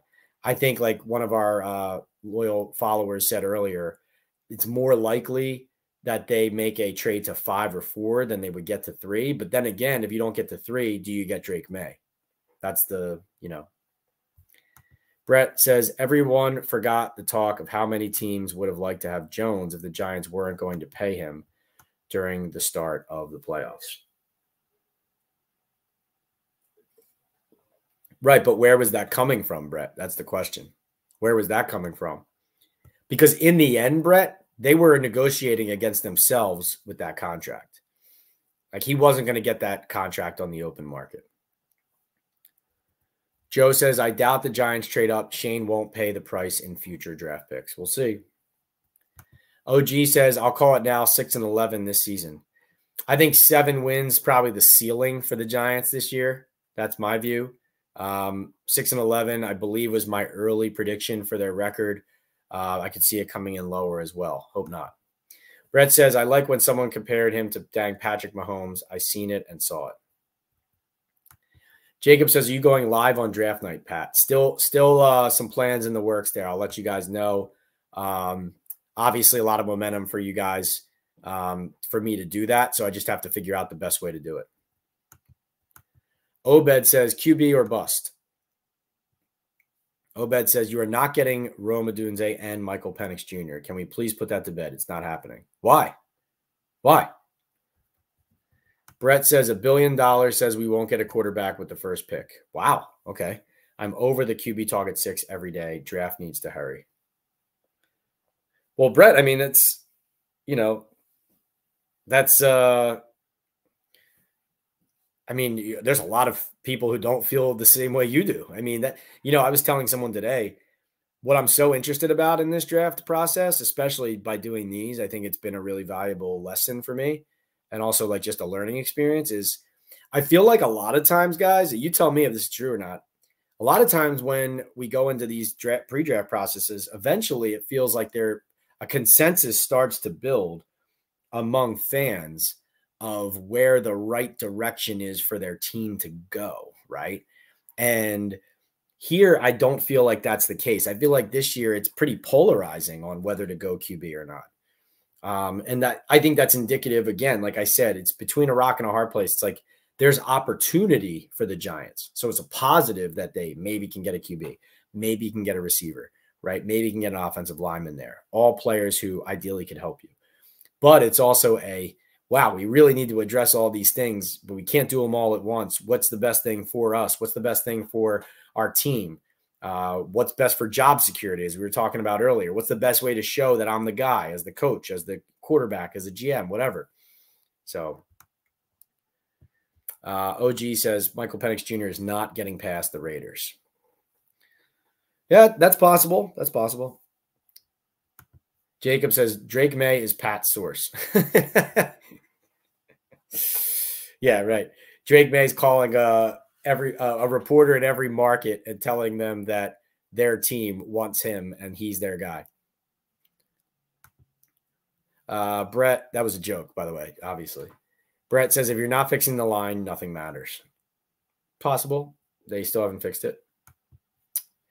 Jacob says, Pat, what made you want to go into this field? Man, I've wanted to do this since I was, since I can remember. Went to Holy Ghost in Bensalem, Pennsylvania. Was the editor of the newspaper there. Played basketball, soccer. So, an amateur athlete, let's say, a guy who always loved sports and found a passion in writing and also a knowledge and passion for and of sports, and just combined the two. Looked to me like people worked hard when they became adults.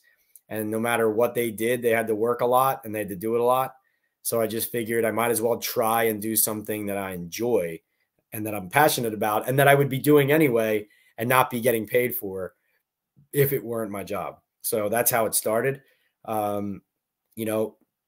was the managing editor at the student newspaper at Notre Dame, The Observer. Really enjoyed that. Covered men's basketball, football, Charlie Weiss, Tyron Willingham, Mike Bray. You know, geez, who do we have there? That was the Brady Quinn, Jeff Samardzija, Maurice Stovall, Justin Tuck, John Carlson, you know, those teams. And then, you know, got a break at the Inquirer in Philadelphia, worked my way through there, covering high schools, helping out with colleges, pro practices, that kind of thing. Just really had a passion for it. Always wanted to do it. Gary Smith, a big, you know, somebody I admire from Sports Illustrated. I grew up reading, you know, reading the Ernest Hemingways of the world and admiring kind of that writing style. And, you know, coming up in the business and realizing also, and this is kind of the final piece of it, I would say, Jacob, is writing is how I got in it. But I've learned to love and embrace and improve at the elements of, you know, the television, the reporting, the versatility element of it. Like the idea that social media, right, being present in all these places, being able to manage different fronts, multitasking, relationship building, right, sourcing, all while trying to tell these great stories, build connections. It's something that I think my passion allows me to be active on on a daily basis. Hope that answers your question. Jose Larin says, my first time joining the live. Love it. Thank you, Jose. Appreciate you. You know, drop a Dolphins question in the chat, drop a Raiders question in the chat, drop a Giants question, NFL, whatever it is. You let me know. Drinking from my Estate 98 tumbler here. Esencia de Cafe from El Salvador, dates back to 1798. Check it out. You can buy it on TikTok Shop, Instagram, their website as well, Estate 98. And we're also sponsored here by Bet Online. Looks like we got another super sticker down here.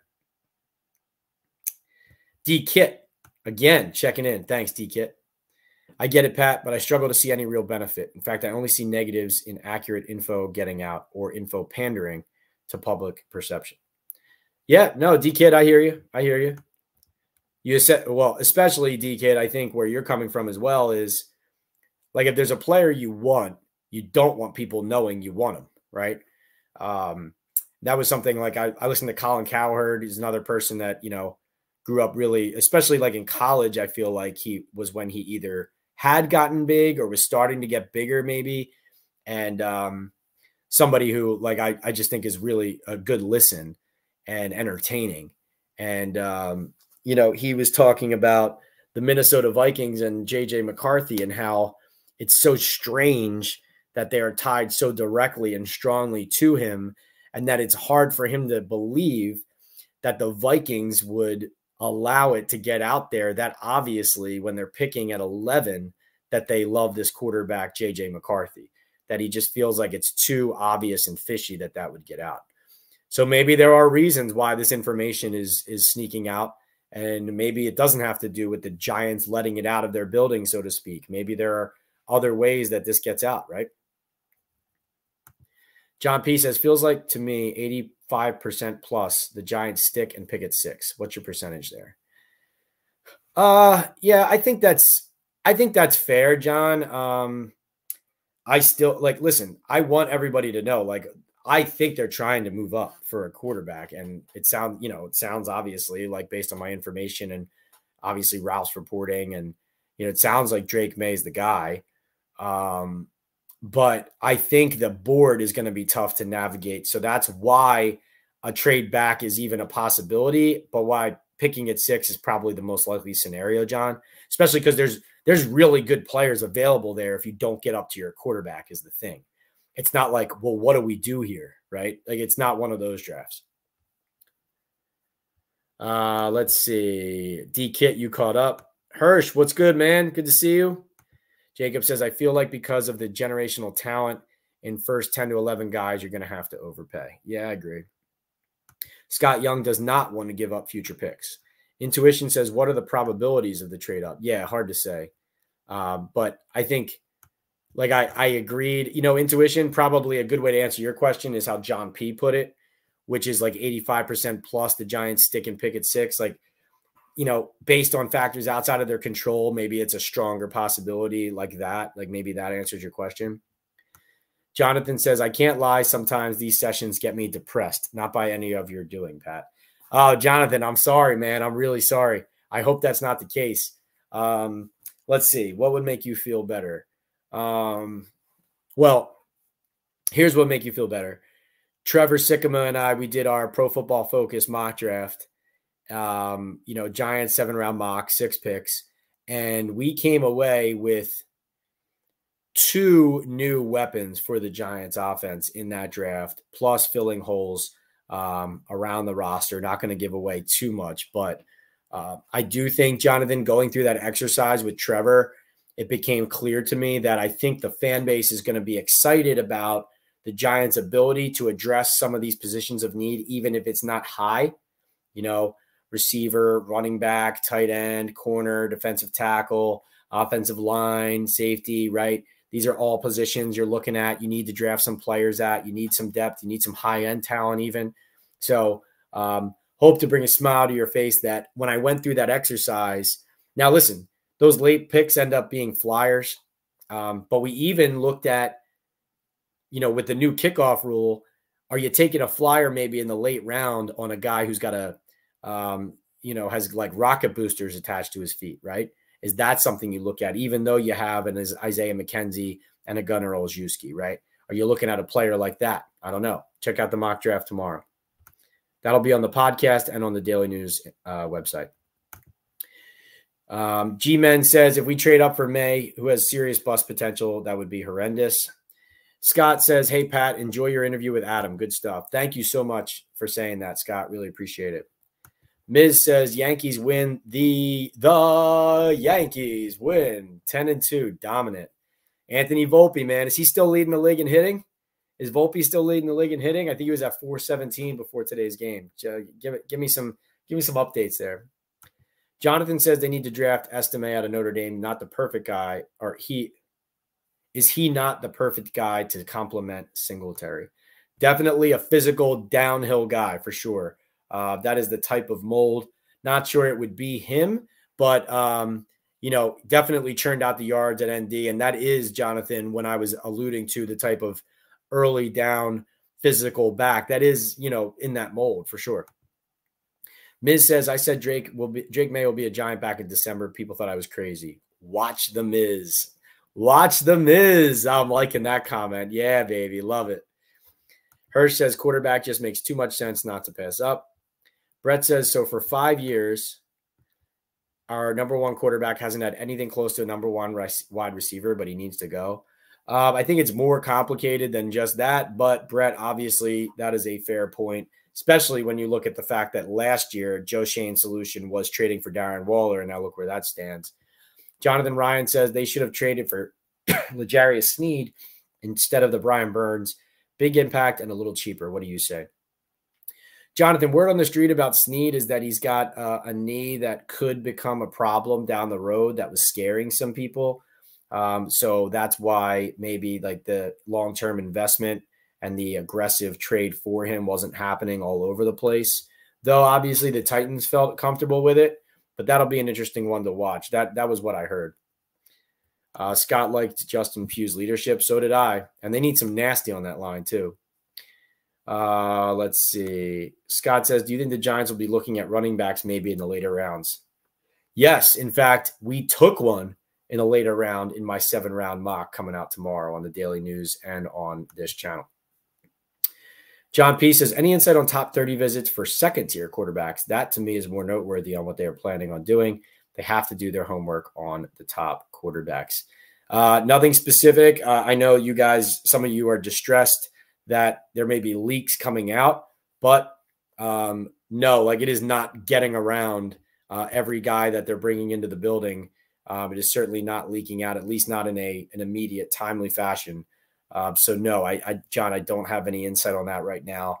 But they've been doing a lot of work on the quarterbacks throughout the draft. It wouldn't surprise me if even through the pro days, they were getting some of those things done as well, as far as like closer meetings with some of those quarterbacks.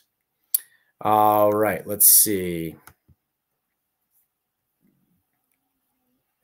Brett M says we did draft a running back, Dante Miller. Okay, so you're talking about them signing the former South Carolina running back. Yeah, I mean, this is a guy who played at Columbia, had 1 year at South Carolina. Had, I think, his best college season. He had 809 rushing yards and 4 touchdowns, and he's 5'9" and 200. At least that's what he was listed at in college.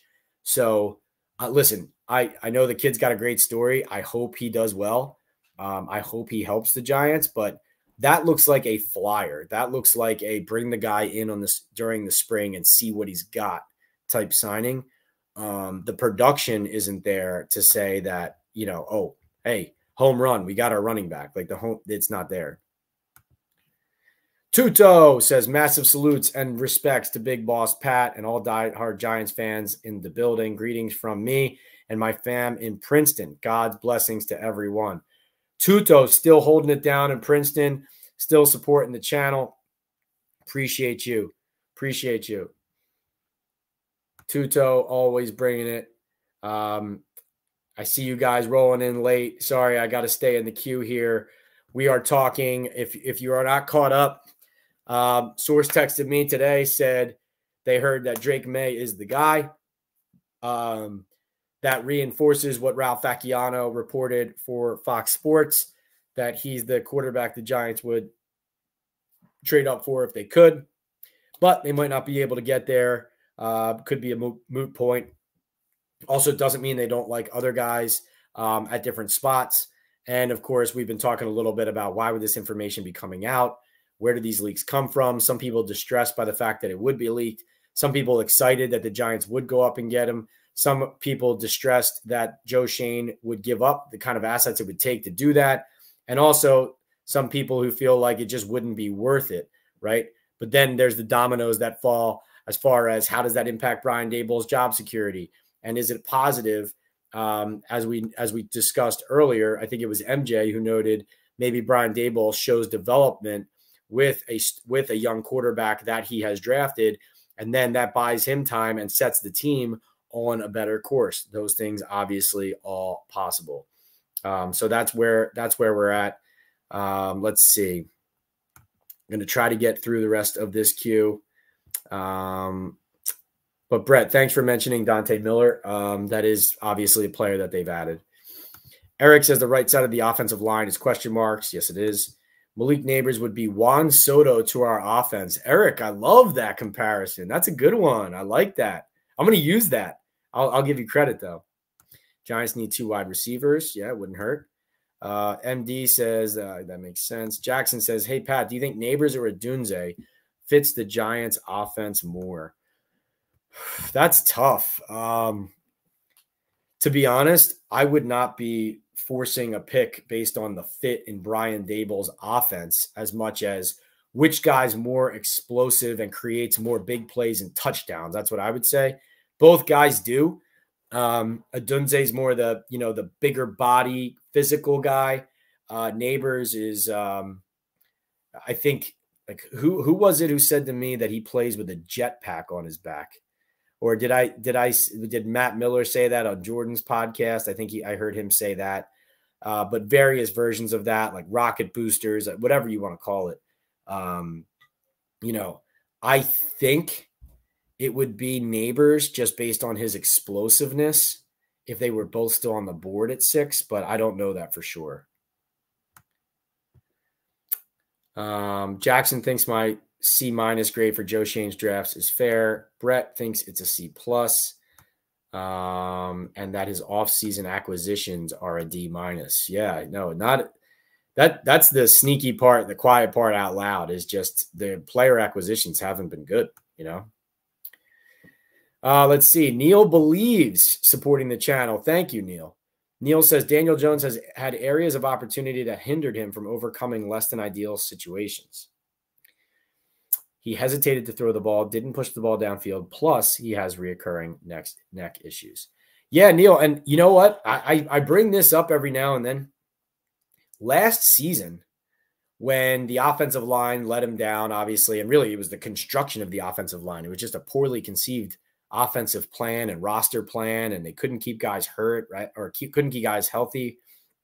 And if you go back and look at my coverage last season of Daniel, especially early, I wouldn't say I was giving him a pass for losing games and a few missed throws here and there, but really the story to me was not Daniel Jones isn't any good. It was like, what is this team? What is the assembly of this offensive line? They don't even have a chance to operate, right? That's where I stood. But, and especially after the Seattle game where they had a chance and he made some key mistakes, especially that pick six, I would say this, Daniel was harsher on himself than I was on him. Like Daniel Jones was the one who came out and said, like, essentially, stop making excuses for me. I'm not playing well enough. And I know that, you know, as a leader, it's like, okay, that's what he has to say, right? Those types of things. But, you know, sorry, I just got stuck in the queue here for a second.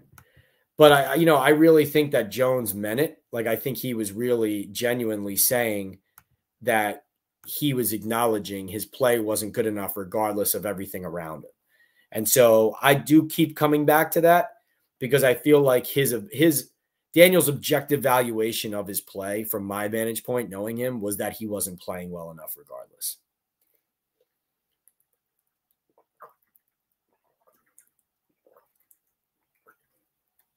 All right. Coming down the home stretch here, I will get to everyone's question. Thank you for participating in this Talkin Ball Live with Pat Leonard. Just so you guys know, schedule-wise, I'm going to be away for a few days into the middle of next week. So we're going to skip later this week, and we're not going to have one next Monday. But I'm going to come back raring to go on Thursday, April 18th. I'll have some more podcasts dropping here, some more content in the daily news, and I'll still be working the phones while I'm away. Like if anything big comes down, if a trade happens, anything like that, like I'll be around. You'll hear from me on Twitter, P Leonard NYDN on X, PL on NFL, everywhere else, IG, TikTok, Instagram, YouTube, Threads, etc. But after this chat tonight on the 9th, we will not have another live chat until the 18th. But then it's going to ramp up. We'll have the 18th. That's Thursday, April 18th, 9 p.m. We'll have a live chat that night. And then going into the next week, that's draft week. And so we'll be going on Monday night, the 22nd. And we will have some draft plans in the works. Again, still working out exactly what that's going to look like. But obviously, you guys want to keep this rolling into and through draft weekend. And I'm well aware of that. And I appreciate you guys for pushing me to do more in that regard. So hopefully we can get something that works for everybody. All right, let's get back into the queue here. Steven says, I have some concerns with the GM, particularly with quarterback situation of paying him and quickly pivoting, trading for an often injured tight end, seeming to get a miss with Neal. What do you think, Pat? Shades of Dave Gettleman? I mean, some of Gettleman's investments and really the way that he spoke about his process or lack thereof, I think was a whole different level of incompetence. I mean, I always say this about Joe Schoen, like even some of his misses, like I do like his process in a lot of ways. And I think his process is sound and thought out a lot of the times, but I just think the player evaluations miss in a lot of these cases, whether it's free agent signings or draft picks or, you know, and like I said, the failure to keep players healthy is a big issue here too.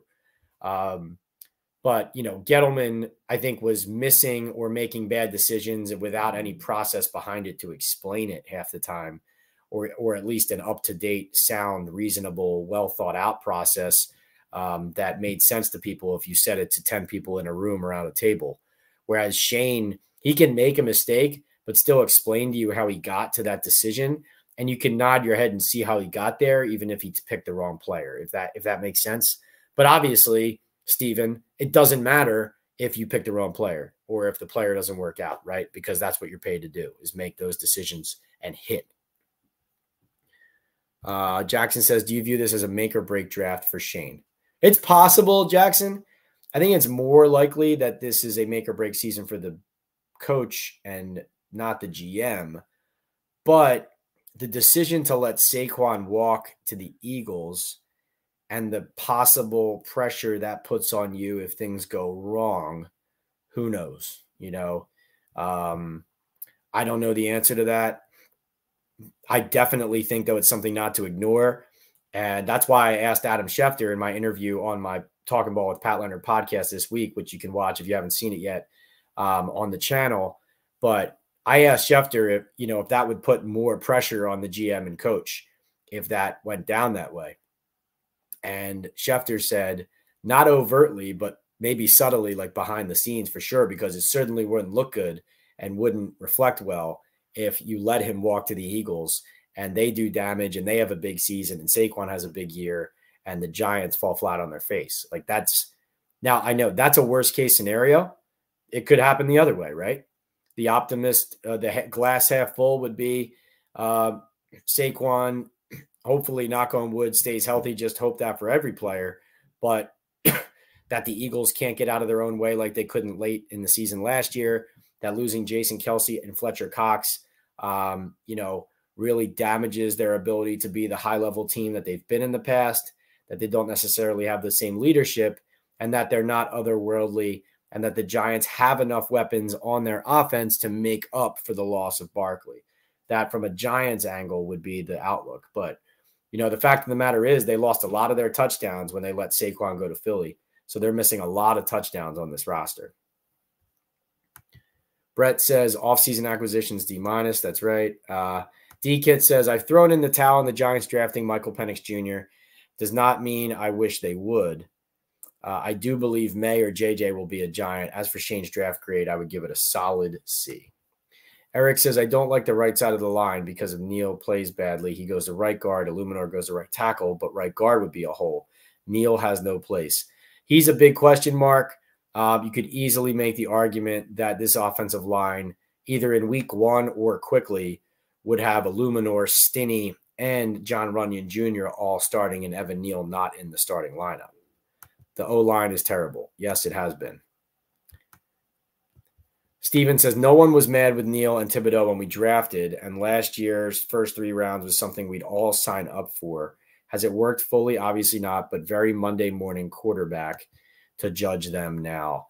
I don't necessarily think it's Monday morning quarterback to judge them now. Like I think 2022's draft, missing on Evan Neal is a big deal. And yes, you're right that it's not like anybody thought he was being overdrafted there, but clearly they missed on the makeup of the player there. You look at those top 5 picks in that draft: Kayvon, Evan Neal, Wan'Dale Robinson, Azudu, Cordell Flott. You've got 2 guys right now who look like busts. One guy who might become a weapon. One corner who is on the developmental curve, hopefully producing for you at a high level this year. And a defensive end who's had some production, but is also a bit of an enigma and an incomplete player, and who you just paid somebody $28 million a year on a contract extension and traded for with a second-round pick at the same position. Steven, I don't know. I disagree that it's Monday morning quarterback. I think, I agree with you last year. I think it would be Monday morning quarterback to be all over John Michael Schmitz right now, let's say, because the guy did just play 1 rookie season with a lot of pressure on him, and he didn't play up to snuff. He owned it. But, now you go into year 2, you see how you acclimate, you see how you adjust. It's an NFL schedule. You're not used to all those things. Now he is an older player, got more experience that you were hoping would hit the ground running a little bit better. But, I agree. You got last year, Deonte Banks, John Michael Schmitz, Jalen Hyatt. Those are guys still on on an upward curve. You're hoping. Hyatt, you hope he continues to blossom. Banks, I think, showed some really good flashes. I like him. And Schmitz could very well bounce back, right? Very well bounce back. So, yes, I think it's very Monday morning quarterback to immediately grade a roster after one season, especially when guys have been up and down and maybe just like, they weren't out of this world great. Of course, yeah, that happens with every rookie. I do not, however, think it's Monday morning quarterback to judge the 2022 class. Eric says Giants need to steal Tyler Guyton, pick 47, and Christian Haynes at pick 70, or Zach Zinter in round 4. Mustang says, was Shane's comment for Sports Illustrated real? Which comment? Are you talking about Albert Breer writing about the Giants? And which comment are you referring to, Mustang? Let me know. Steven says, GM, like everyone else, judged on results. Yeah, they tend to get longer leashes with the Giants and with a lot of programs too, not just the Giants. Eric says, I don't like Neil's work ethic. I have no idea why Joe is still holding on to faith. We'll see. There's a big offseason for Evan. Jackson says, I saw you and Adam Schefter talk about Daboll Shane being on the hot seat. How many games do the Giants have to win? Great question, Jackson. Well, I think it needs to look like a competent program. I mean, you can't have like half of the coaching staff running for the hills, other guys getting fired, guys being kept on the staff that would have left otherwise because it's a nightmare. I mean, like this, like that, it doesn't matter how many games. Like if you're not winning, if you're not a winning team and those things are coming up, right? Like that's just a recipe for disaster.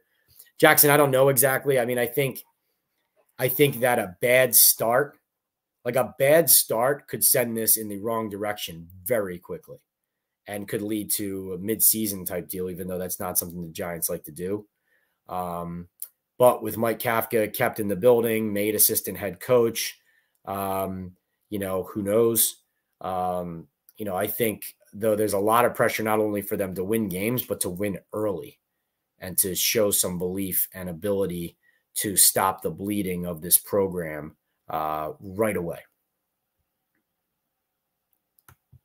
Lewis says, JJ and Drake don't believe the hype, Flava Flav. Jackson says, wish we could draft May and have him sit a year. Ideally, that's what the Giants would love to do, is draft a quarterback and develop him like the Green Bay way. But we all know in New York, you draft a guy 6 overall, it's tough to do that, especially the guys in front of you aren't obviously better than you.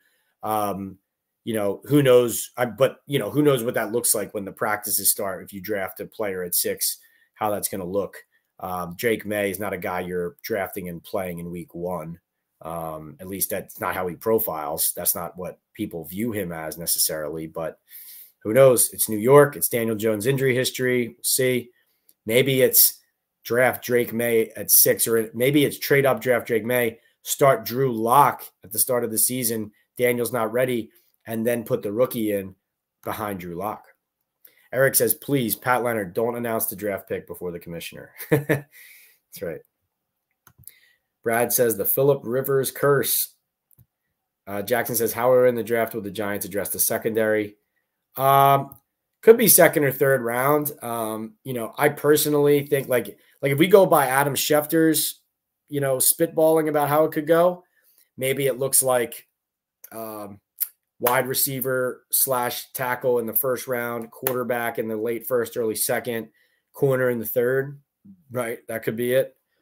Though I think a lot of people feel like some of the really good corners are going to be there in the second round and then won't be there in the third. So maybe the second round is that spot. We'll see. Eric says, we want to see Tim McDonald pick his brain. Pat, he's been behind the scenes. Oh, you want to see Tim McDonald pick his brains. He's been behind the scenes. Yeah, Tim's a big part of this process, big part of the evaluation process for the Giants. Lewis says, this isn't a video game. Joe Shane messed up. We're stuck with DJ till next year. Brett says, I would take Drake Maye if I had to choose, but we're getting a wide receiver 1. Jackson says, I don't see McCarthy's ceiling being that much higher than Daniel Jones. Lewis says, first we get a quarterback from Duke, and now Carolina. The Knicks already have a point guard. Jackson says, I know it's early, but the 2025 QB class definitely looks weaker than this year's class. What options would be the Giants at QB next year? No, it's much weaker. Shedeur Sanders in next year's class. couple other names, but this is the class the Giants have eyed. This is the class that they told John Mara about how much they thought of it. Hard to run from those comments. BBU says nobody wanted Daniel Jones last year. Little Bulldozer says, please no Drake Maye. Lewis says Giants win 4 or 5 games. Little Bulldozer doesn't want JJ or Drake Maye. Lewis says if the Giants pick a quarterback at 6, Joe Shane will be fired in 2 years. Steven says, I think if we had a top 3 pick, everyone would be more on board with the QB pick. Steven, I think that's a really good point. I'm glad you said that. I think what Steven means here too is like, I think for a lot of people, it's hard to get on board with the quarterback pick because they don't want to expend assets because they know the team still has a lot of needs. But I think Steven brings up a good point. Steven brings up the point, like if you're somebody who doesn't feel like the quarterback's the answer here, if the Giants had the 2nd or 3rd pick and they were going QB, would you be cool with it? Or would you say, no, get Daniel Jones / Drew Lock, a receiver, or Marvin Harrison Jr. or a top tackle, right? I think Steven makes a good point here. And the point is, like, listen, if you think enough of a guy to draft at 6, you draft him at 2, and if you have a need at quarterback, you have a need at quarterback. And if you're in that market and you're hunting those top QBs, you're doing it. Like, that's what you're doing. So, Steven, I think that's an excellent, excellent, excellent point. And I agree with you. Lewis says no more quarterbacks out of basketball schools, no game managers. Okay. BBU says everyone should be on board with a QB. Michael says Giants can reasonably win 10-plus games next season given their scheduled opponents. The 2024 strength of schedule is predicated on their 2023 record. Michael, it does profile as a slightly easier schedule than last year, but 10-plus games, I mean, really you have to have some success in your division to do that. And the Giants still have to prove they can do that in their division. Not saying that's not possible, but they haven't had a good track record recently of doing that. So that's something to keep an eye out for. Michael, I think as much as you're looking at the rest of their schedule, some of those teams are improving. But also the Giants are one of these bottom feeding teams too. They're not a good team playing bad teams if the schedule's weaker. They're a bad team playing bad teams. So those games go 50-50 really. So I think it comes down to, you got to have some respectable outcomes over the long haul against the Eagles and Cowboys and Commanders as a total package and division. And if you do that, you give yourself a chance to do what you're saying, Michael. But that's a real big reason, I think we can all agree, why the Giants haven't been able to get to that, is that they haven't won games in their division.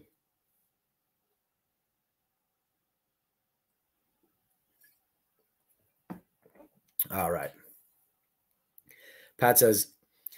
Jonathan says, Pat, looking for the Giants to sign a rugby player who started return kickoffs on the new play, and they covertly signed Dante Little Turbo Miller. I thought you had us covered. How'd the Giants keep this under wraps?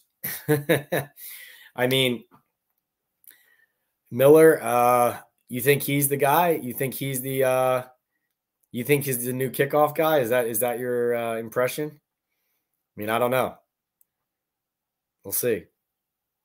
But that's funny. Hey, maybe that is the player that they signed for that purpose that you were talking about before. I'll like that comment, Jonathan. You've been on it. Brett says, thanks, Pat. This is cleansing. Neighbors or Dunze? Brolo says, Dante Miller, any potential he could be useful for special teams or even part of a committee? Yeah, we'll see. Brolo, I view that as a player that they liked in a previous draft, and they have a need at the position. So at a low cost, you bring him in and see what he can do in the spring. That's that type of decision and process. And again, that's what I talk about when I say that I like Joe Shane's process a lot of the times. Like, that's good process. If it doesn't cost you a lot, see what it looks like. D-Kid says, so Pat, can you imagine talking ball chats after the draft? You better wear a helmet. Jake says, Would Neighbors' comments regarding the quarterback play of the Giants be a red flag for Shane and Dable? You know what, Jake? I could be wrong about this. I was kind of reading that as like him answering the question. And, Josina does great work. Friend of the show, she's been on our podcast a couple times. Her question was like, how do you feel about New York with their quarterback situation being up in the air? So Neighbors said, yeah, we'd see about New York. I don't know what they're going to do at quarterback, this and that. I felt like he was regurgitating the premise of the question and kind of saying like, don't know where that would go, but yeah, like you'd want that figured out. Like I don't know. I didn't interpret that as him saying like they don't have a good quarterback. I could be wrong, but that wasn't how I read into that, honestly. Jackson says, has the organization moved on from Daniel Jones? No, not completely, but they are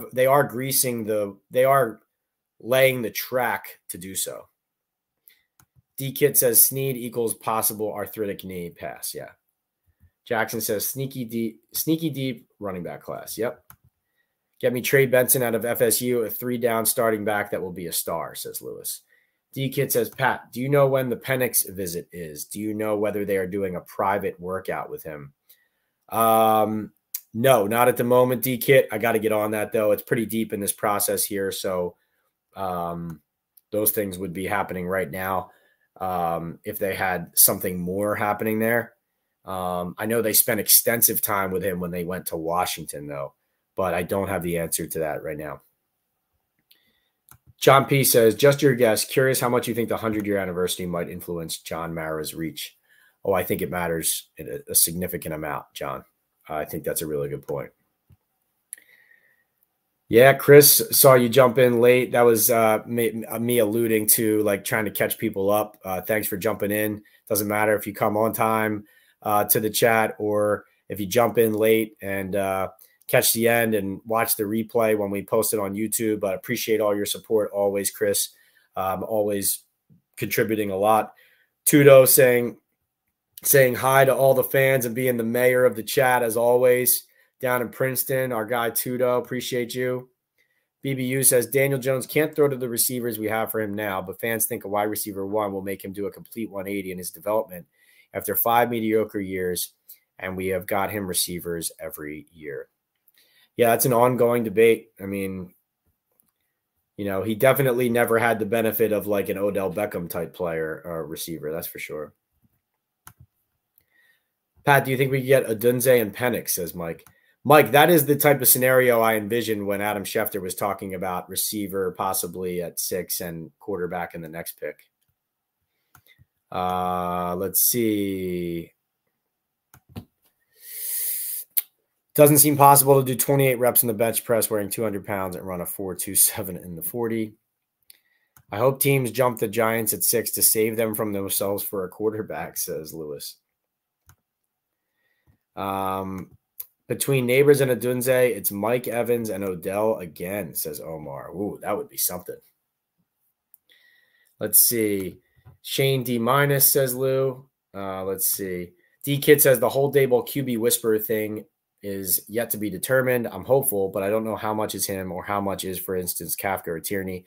Isn't settled in my mind. Outside of Josh Allen, we're still waiting for another like big time star quarterback to rise and develop from Brian Daboll's tutelage. That doesn't mean it's not going to happen. Josh Allen is now one of the best quarterbacks in the league. So certainly, let's see. Big Dash. What's up, Big Dash? He says, Pat started something with the Shefty interview. Appreciate you, Big Dash. Let's see. Bill Hartnett in the house. What's going on, fellas? Man, Giants fans interacting.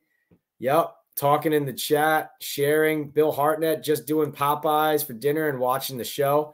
I had some Chick-fil-A tonight. Went down easy. Appreciate that. Yep. Let's see. All the heavy hitters. Chris Peace is here. Bill Hartnett's here. Tuto is here. Big Dash is here. The diehards all in the chat. MJ brought it tonight. Memo brought it. Chris brought it. We have our day oneers, Doug Analytics, Antonio, Candyman, Jacob, Hunter, Savage Steve.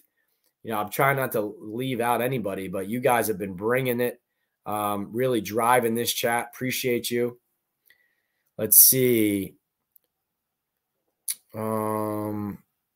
R. Lewis says late to the party and on delay, but no Drake Maye. Oh, love it. This guy's got rhymes. I would rather trade back with Minnesota and get pick 11 and 23, get Penix in a starting corner with those picks, in my opinion. That'd be interesting, R. Lewis. That'd be interesting. I think Joe Shane's open to everything right now, but I do think quarterback is what they're looking at. Lewis says, no Monday morning quarterback here. Every bad move I called. Maye and Daniels are the biggest boom and bust guys in the draft, says Big Dash. Yeah, Daniels is a really interesting player, right, Big Dash? Because can he fly when he gets out into the open field. Guys don't win Heisman trophies without being blockbuster players. But, how does he translate? Does he throw a strong enough ball down the field, to play at a place, let's say, like New York, like New England, maybe Washington a little bit different. But, with that frame, runs a lot. It's going to take some hits. What's that going to look like? Does Washington – that's, like Cowherd, for example, said that Jaden Daniels is going to go to the Washington Commanders at 2. But what if the Commanders just take Drake Maye at 2, right? What if he's a Dan Quinn type guy? You know what I mean? I still think it's going to be Daniels at 2, Caleb Williams 1, Jaden Daniels 2. The interesting thing would be, like, obviously it tracks that it would probably be Drake Maye at 3, but what if JJ McCarthy is the pick at 3? To me, now you're saying, okay, Drake Maye being the guy, the apple of the giant's eye. If they love him as much as it sounds like they do, he doesn't get to 4 and not become a giant, right? Like, now that becomes tough, because then you have the Cardinals know that maybe, and they're trying to get you to sell the farm, and you're like, well, I'm trading up, but it's only from 6 to 4, so I'm not giving you the moon, right? That'd create some crazy draft night stuff. Man, we get a live draft going. If we get a live chat going during that, I got to work the phones though too. So it's gonna be tough, but this is gonna be something to turn over as we host a live draft on draft night. That's for sure. Danny Escalade says DJ's got to sit, let new blood play. Shedeur Sanders would be better than Caleb Williams. Did you see Colorado versus USC? I did, says Lewis. BBU says, why are you screaming in all caps? Big Dash agrees with Lewis on the Shedeur versus Caleb. Chris Peace, again, bringing it. Dante Miller is our savior, says T. Let's go. Big Dash likes Adunze more than Neighbors. Well, that's what I was talking to Schefter about, Big Dash, is, Schefter said, like, there are literally people around the league, and this is true, that, like, one person says they like Adunze best. Another person says Marvin Harrison Jr. is the number 1. Another person says Neighbors is their number 1. Like, that's how good these 3 receivers are. It's fascinating. Lewis says, too many people watching Disney movies on that Dante Miller guy. Lewis, I like you, man. I like you. Neighbors wasn't lying. Giants quarterback situation stinks, says Lewis. The Crunch Bunch says, regarding the May news, do you get a sense that the Patriots are willing to trade down, or that they're possibly taking McCarthy? Both of those things have come up. Both of those rumors have come up, that they're entertaining the trade down. They are taking those calls.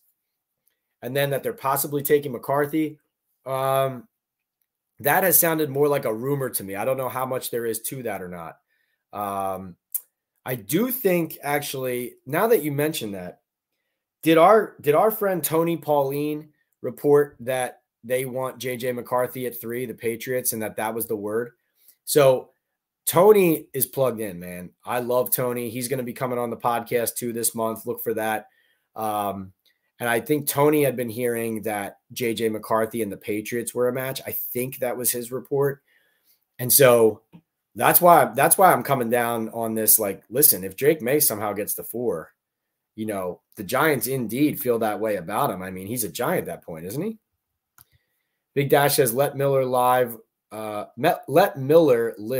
without all the expectations. Right now, he's just a guy on the 90-man. Great story, and I'm rooting for him. Yes, Big Dash. Yes.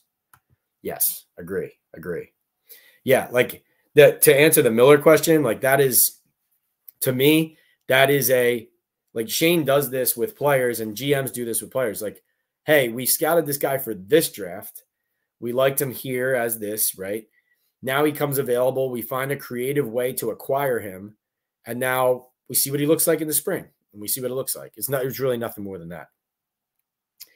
Any validity to the Giants having alternate helmets this year? Crunch Bunch says. Crunch Bunch, I haven't been told that. Did somebody report that? I didn't see that. But I know that, as alluded to earlier, the 100-year means a lot to the Giants and to the organization. So I think they're going to come out with some things.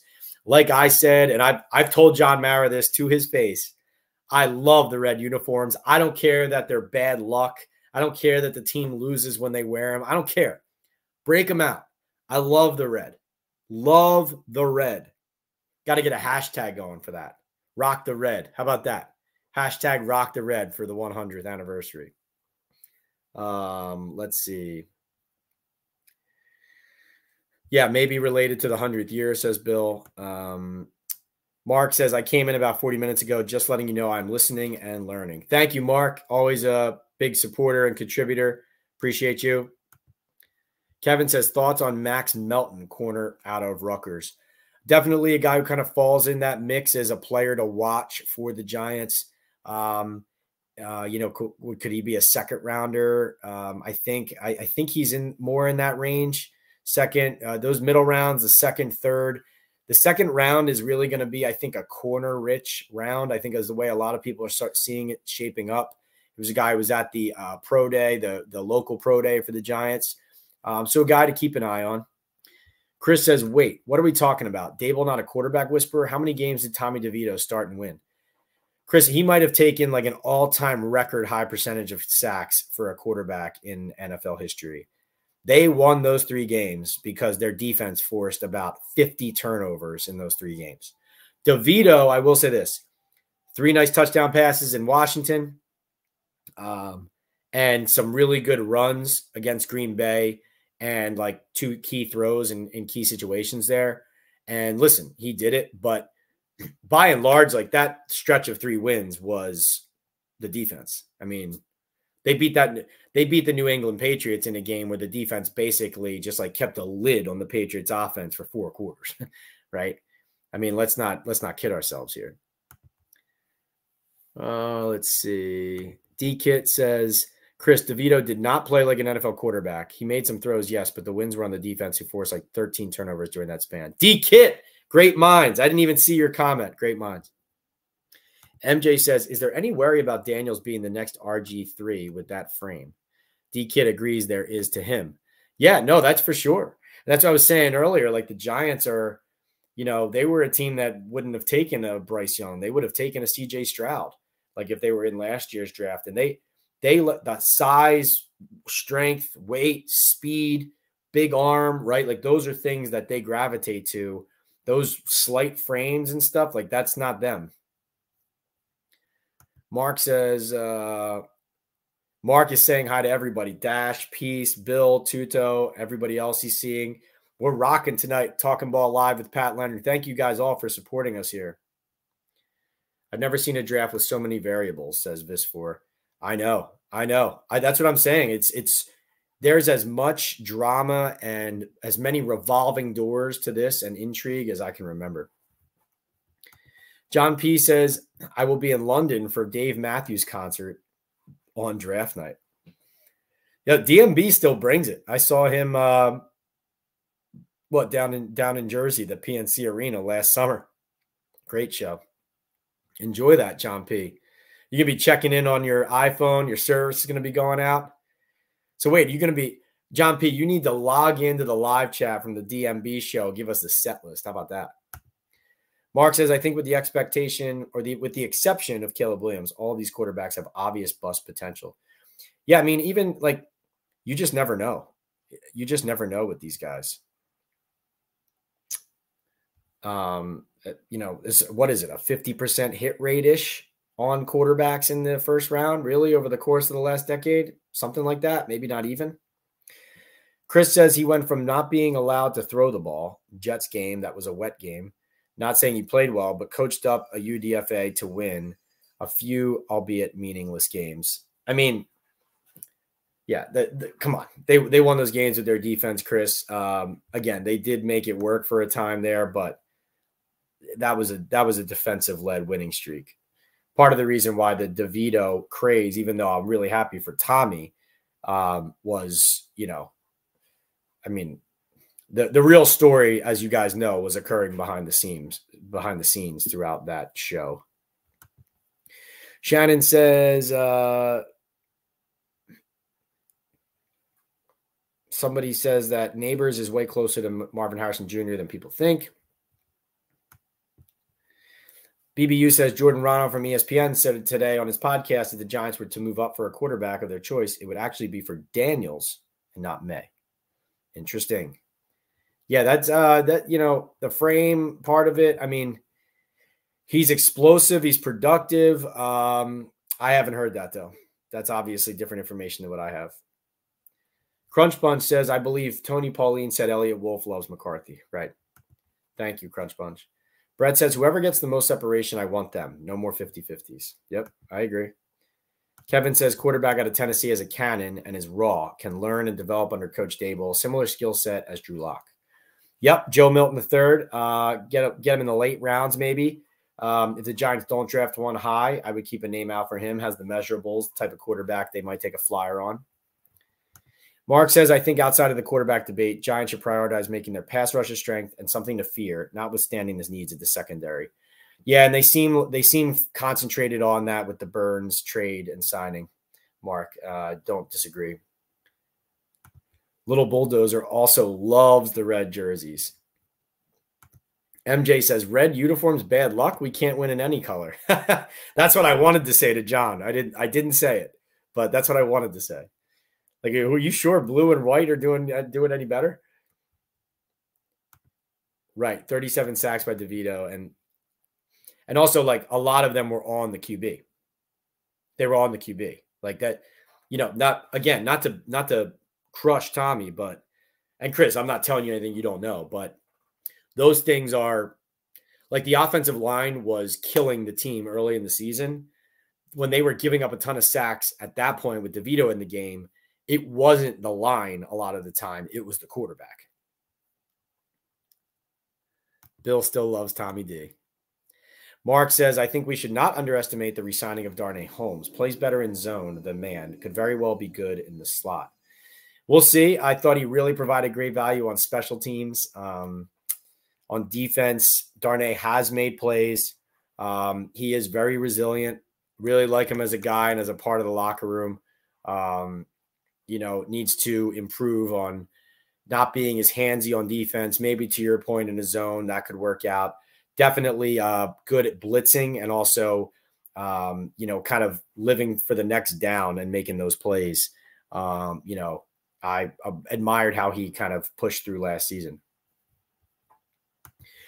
MJ says, Washington took a frail-bodied RG3, Daniel similar build. No? Yeah, interesting. Big Blue Fam, what up? Says Blazin' Brazen. What's up, Blazin'? D Kit says, Pat, this channel and chat are gaining some serious steam. The concept is so simple. You answering questions from fans, but it is very effective. D Kit, thank you. And you know what? Honestly, like, here's the thing. I don't know why it didn't occur to me until whatever, this year or last season, right? But there's something about the conversation on Twitter and X that isn't natural. Like, it's not personal, right? I mean, I know you can have like you can talk and do like the Twitter, kind of the Twitter lives and have those chat rooms and that kind of stuff. But I like that, the face-to-face, anything that's close to face-to-face, I think is better. It's more personal. And also, to me, what I find in our community here is I think this creates an area and an experience for people to gravitate to, that like it invites the type of people like yourself who are here to have a conversation and not like get in the comments and blast something about a story you didn't read, or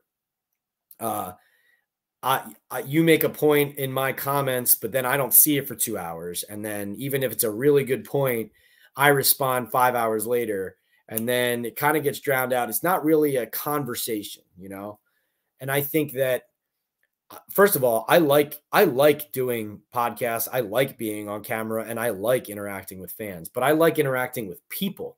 Like if I didn't do this for a job, I would be you in this chat with a different reporter. Like that would be me, And that's what I am. I'm a sports fan who became a sports writer and a journalist and a reporter and an analyst, or whatever you want to call it. But I have just as much passion for this as you guys do, for this team, for this league, for this sport.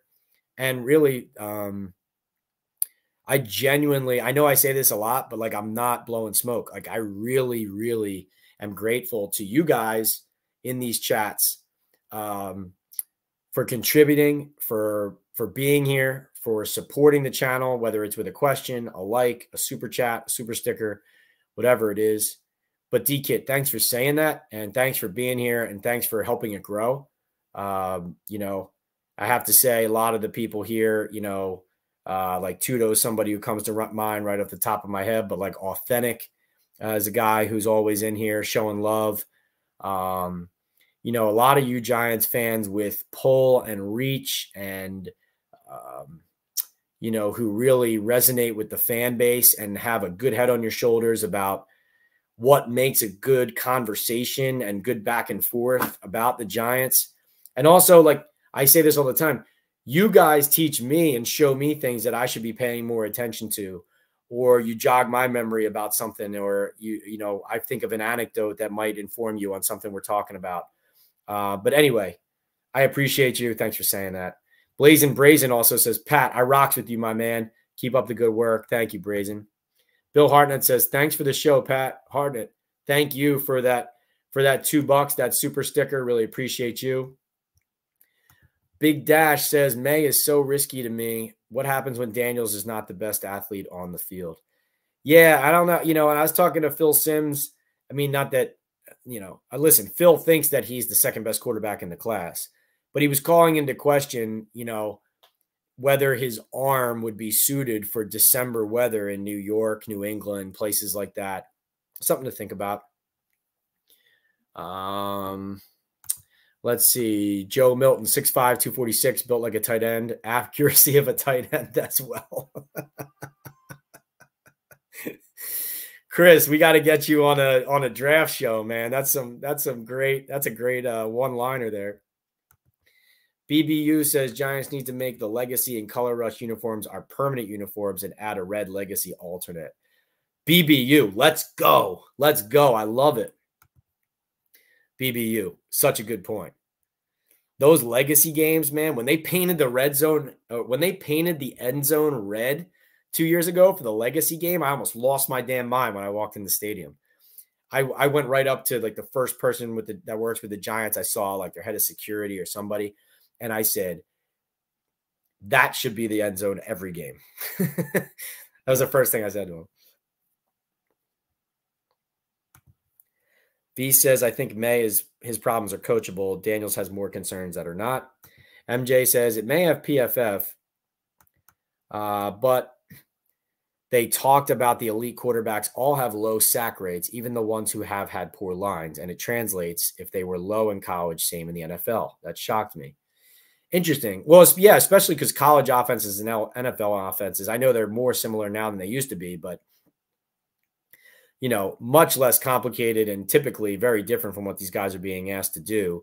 But I think that speaks to like what a guy's processing power is, how quickly he makes decisions, right? It's hard to, like you look at Daniel Jones, like it's hard to coach a guy out of his decision-making process, whether it's like if it's a little slow when the game speeds up, let's say, it's hard to change those things. That's interesting insight, MJ.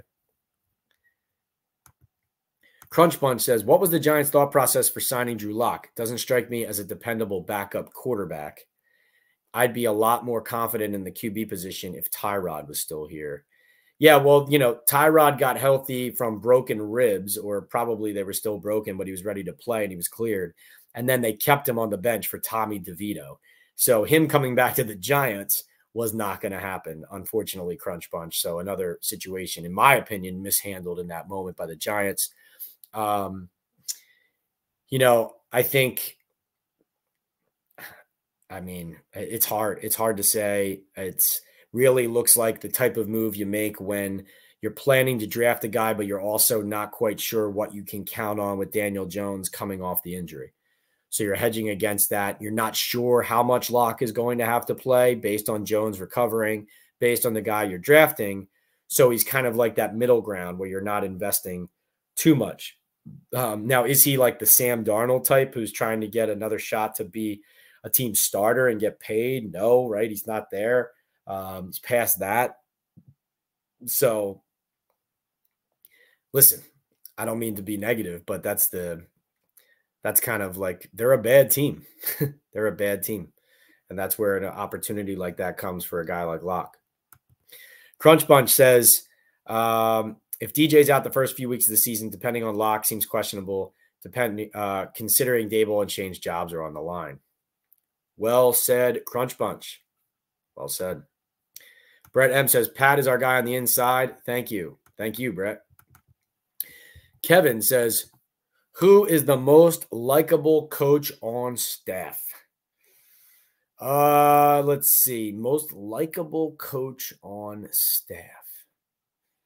Jerome Henderson, maybe? Jerome Henderson from the secondary, the defensive backs coach. Every time we meet with those assistants, he is so helpful, so honest, so direct. There's nothing you can't ask him. Very helpful, friendly, good person from what I can tell. So I'll go Jerome Henderson. Brolo with a $3 super sticker. Thank you, Brolo. Appreciate you. Thanks for the support. D-Kit says, Pat, guess who has an historically low P2S rate? My guy, Penix. Interesting. Lewis says, and I didn't calculate. Let's see. D-Kit says, Pat, last thing, who is Shane's inner circle? Just curious. Well, if I'm understanding your question correctly, D-Kit, it's, Joe Shane, pressure to sack is P2S. Yeah.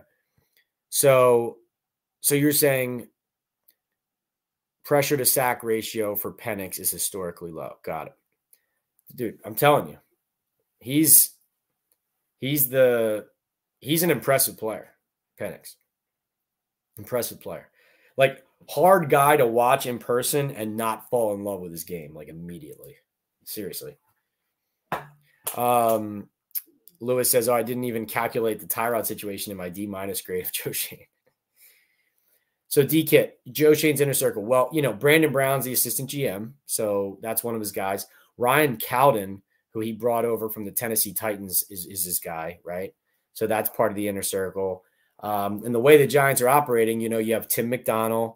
You have, obviously, Brian Daboll. And really, like, this organization, as much as they talk about alignment and that they're aligned coach and GM, right? But as much as it is a quote-unquote collaborative process, coaches involved, scouts involved, this is a Joe Shane, Brian Daboll decision-making operation when all is said and done. Like, the final decisions that are made, it's Joe Shane and Brian Daboll making the calls, right? And Joe Shane makes decisions on the game day roster calls as well. Who's up, who's down. He influences that, right? So this is part of the reason why you get the credit or the blame if you're Joe Schoen in this situation, because you have your hands in everything. Hope that answered that question, D-Kit. Brett says Wink will be the most likable next year, probably. Oh, Brett M has Wink back on the Giants staff next year.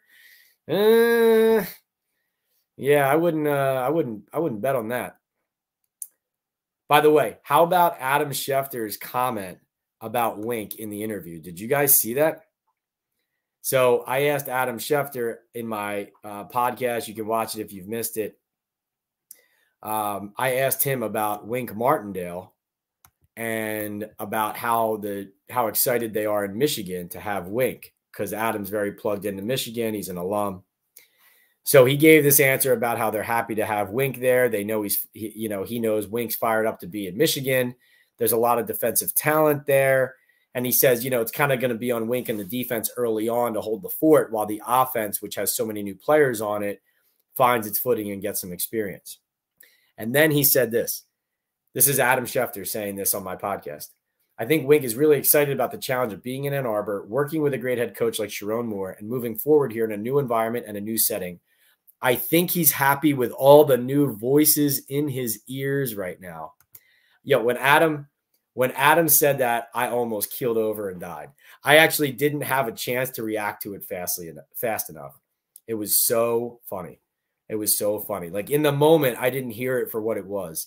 But talking about Wink being happy with the new voices in his ear, clearly an allusion to all the BS going on in the headsets with the coaching staff and with Dable next year or last year. God, what a line from Schefter. The Giants were somehow to go offensive tackle. Who would you think is the pick, Olu or Alt? I don't know that, BBU. I don't know that. Alt profiles as their kind of guy, for sure, though. I would say that. If McCarthy falls to 6, do the Giants take him over Neighbors and Adunze? Would they feel the need to trade up to 4 to get him? Yeah, I don't know that, Crunch. It's a really good question. Like some people feel like they like McCarthy, but not in the top 10. So maybe it would be Neighbors Adunze there. So I don't know. Maybe Neighbors.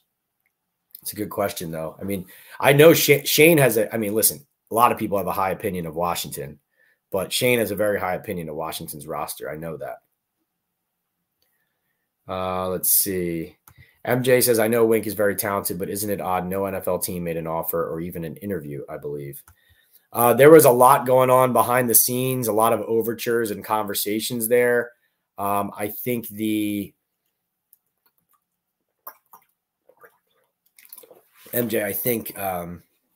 there's more to that story. Definitely the idea of were people telling stories around the league about what happened, and were certain teams maybe scared off by misinformation about what went down in New York, right? Because sometimes head coaches, they look at that and they say, wow, this guy could really help my defense and my team. But there's all this drama surrounding him. I'm hearing different versions of these stories, and I'm just going to stay away, right? So I think there's a good chance that maybe it was related to something like that. Not necessarily fair to Martindale, not fair at all to him, honestly. But, of course, the way that he left and the way that things went, even if the truth is that it was a really sour situation and it wasn't just Martindale and the coach, it was the coach and a lot of people, he ends up kind of bearing the brunt of that as far as the NFL. But also, look around right now. Wink Martindale, Bill Belichick, Pete Carroll, Mike Vrabel, a lot of older, experienced, veteran, respected coaches not with jobs in professional football this year. So he's far from the only one. And that's why I know a lot of older coaches are looking at this with their eyebrows raised about this recent coaching cycle, not pleased with how this went in general. Lewis says, I noticed Schefter was surprised how high J.J. McCarthy was regarded in this draft. Yeah, that was interesting, right? He felt like, not top 6, but top 10, 12, right? So, yeah, interesting. G-Kit says, I'm making a call. JJ with the 6th pick. There, I said it. Wouldn't surprise me.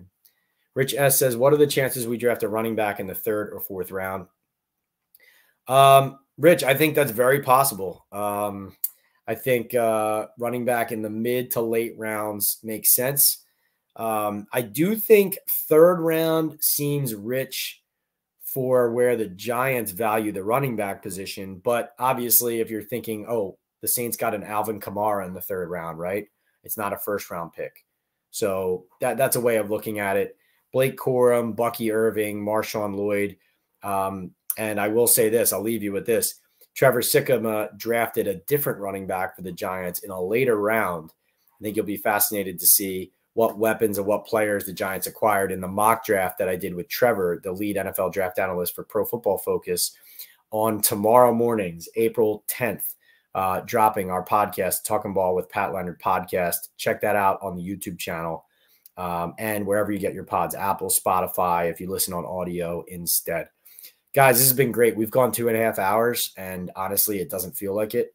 This has been amazing. This has been, I always feel like, hey, this is one of our best chats yet. I feel like I'm always saying that, but you're right. As D Kid said, this is continuing to grow, continuing to blossom, continuing to flourish. And it's because of you guys. It's because of you guys and what you're bringing to these chats, creating this momentum and your love and appreciation for your team. And remember, we are sponsored by Bet Online and also by Estate 98 Coffee. Esencia de Cafe from El Salvador dates back to 1798. Here's the tumbler. Get it. TikTok shop, Instagram, wherever you want. You can make an iced coffee in 3 seconds. Amazing.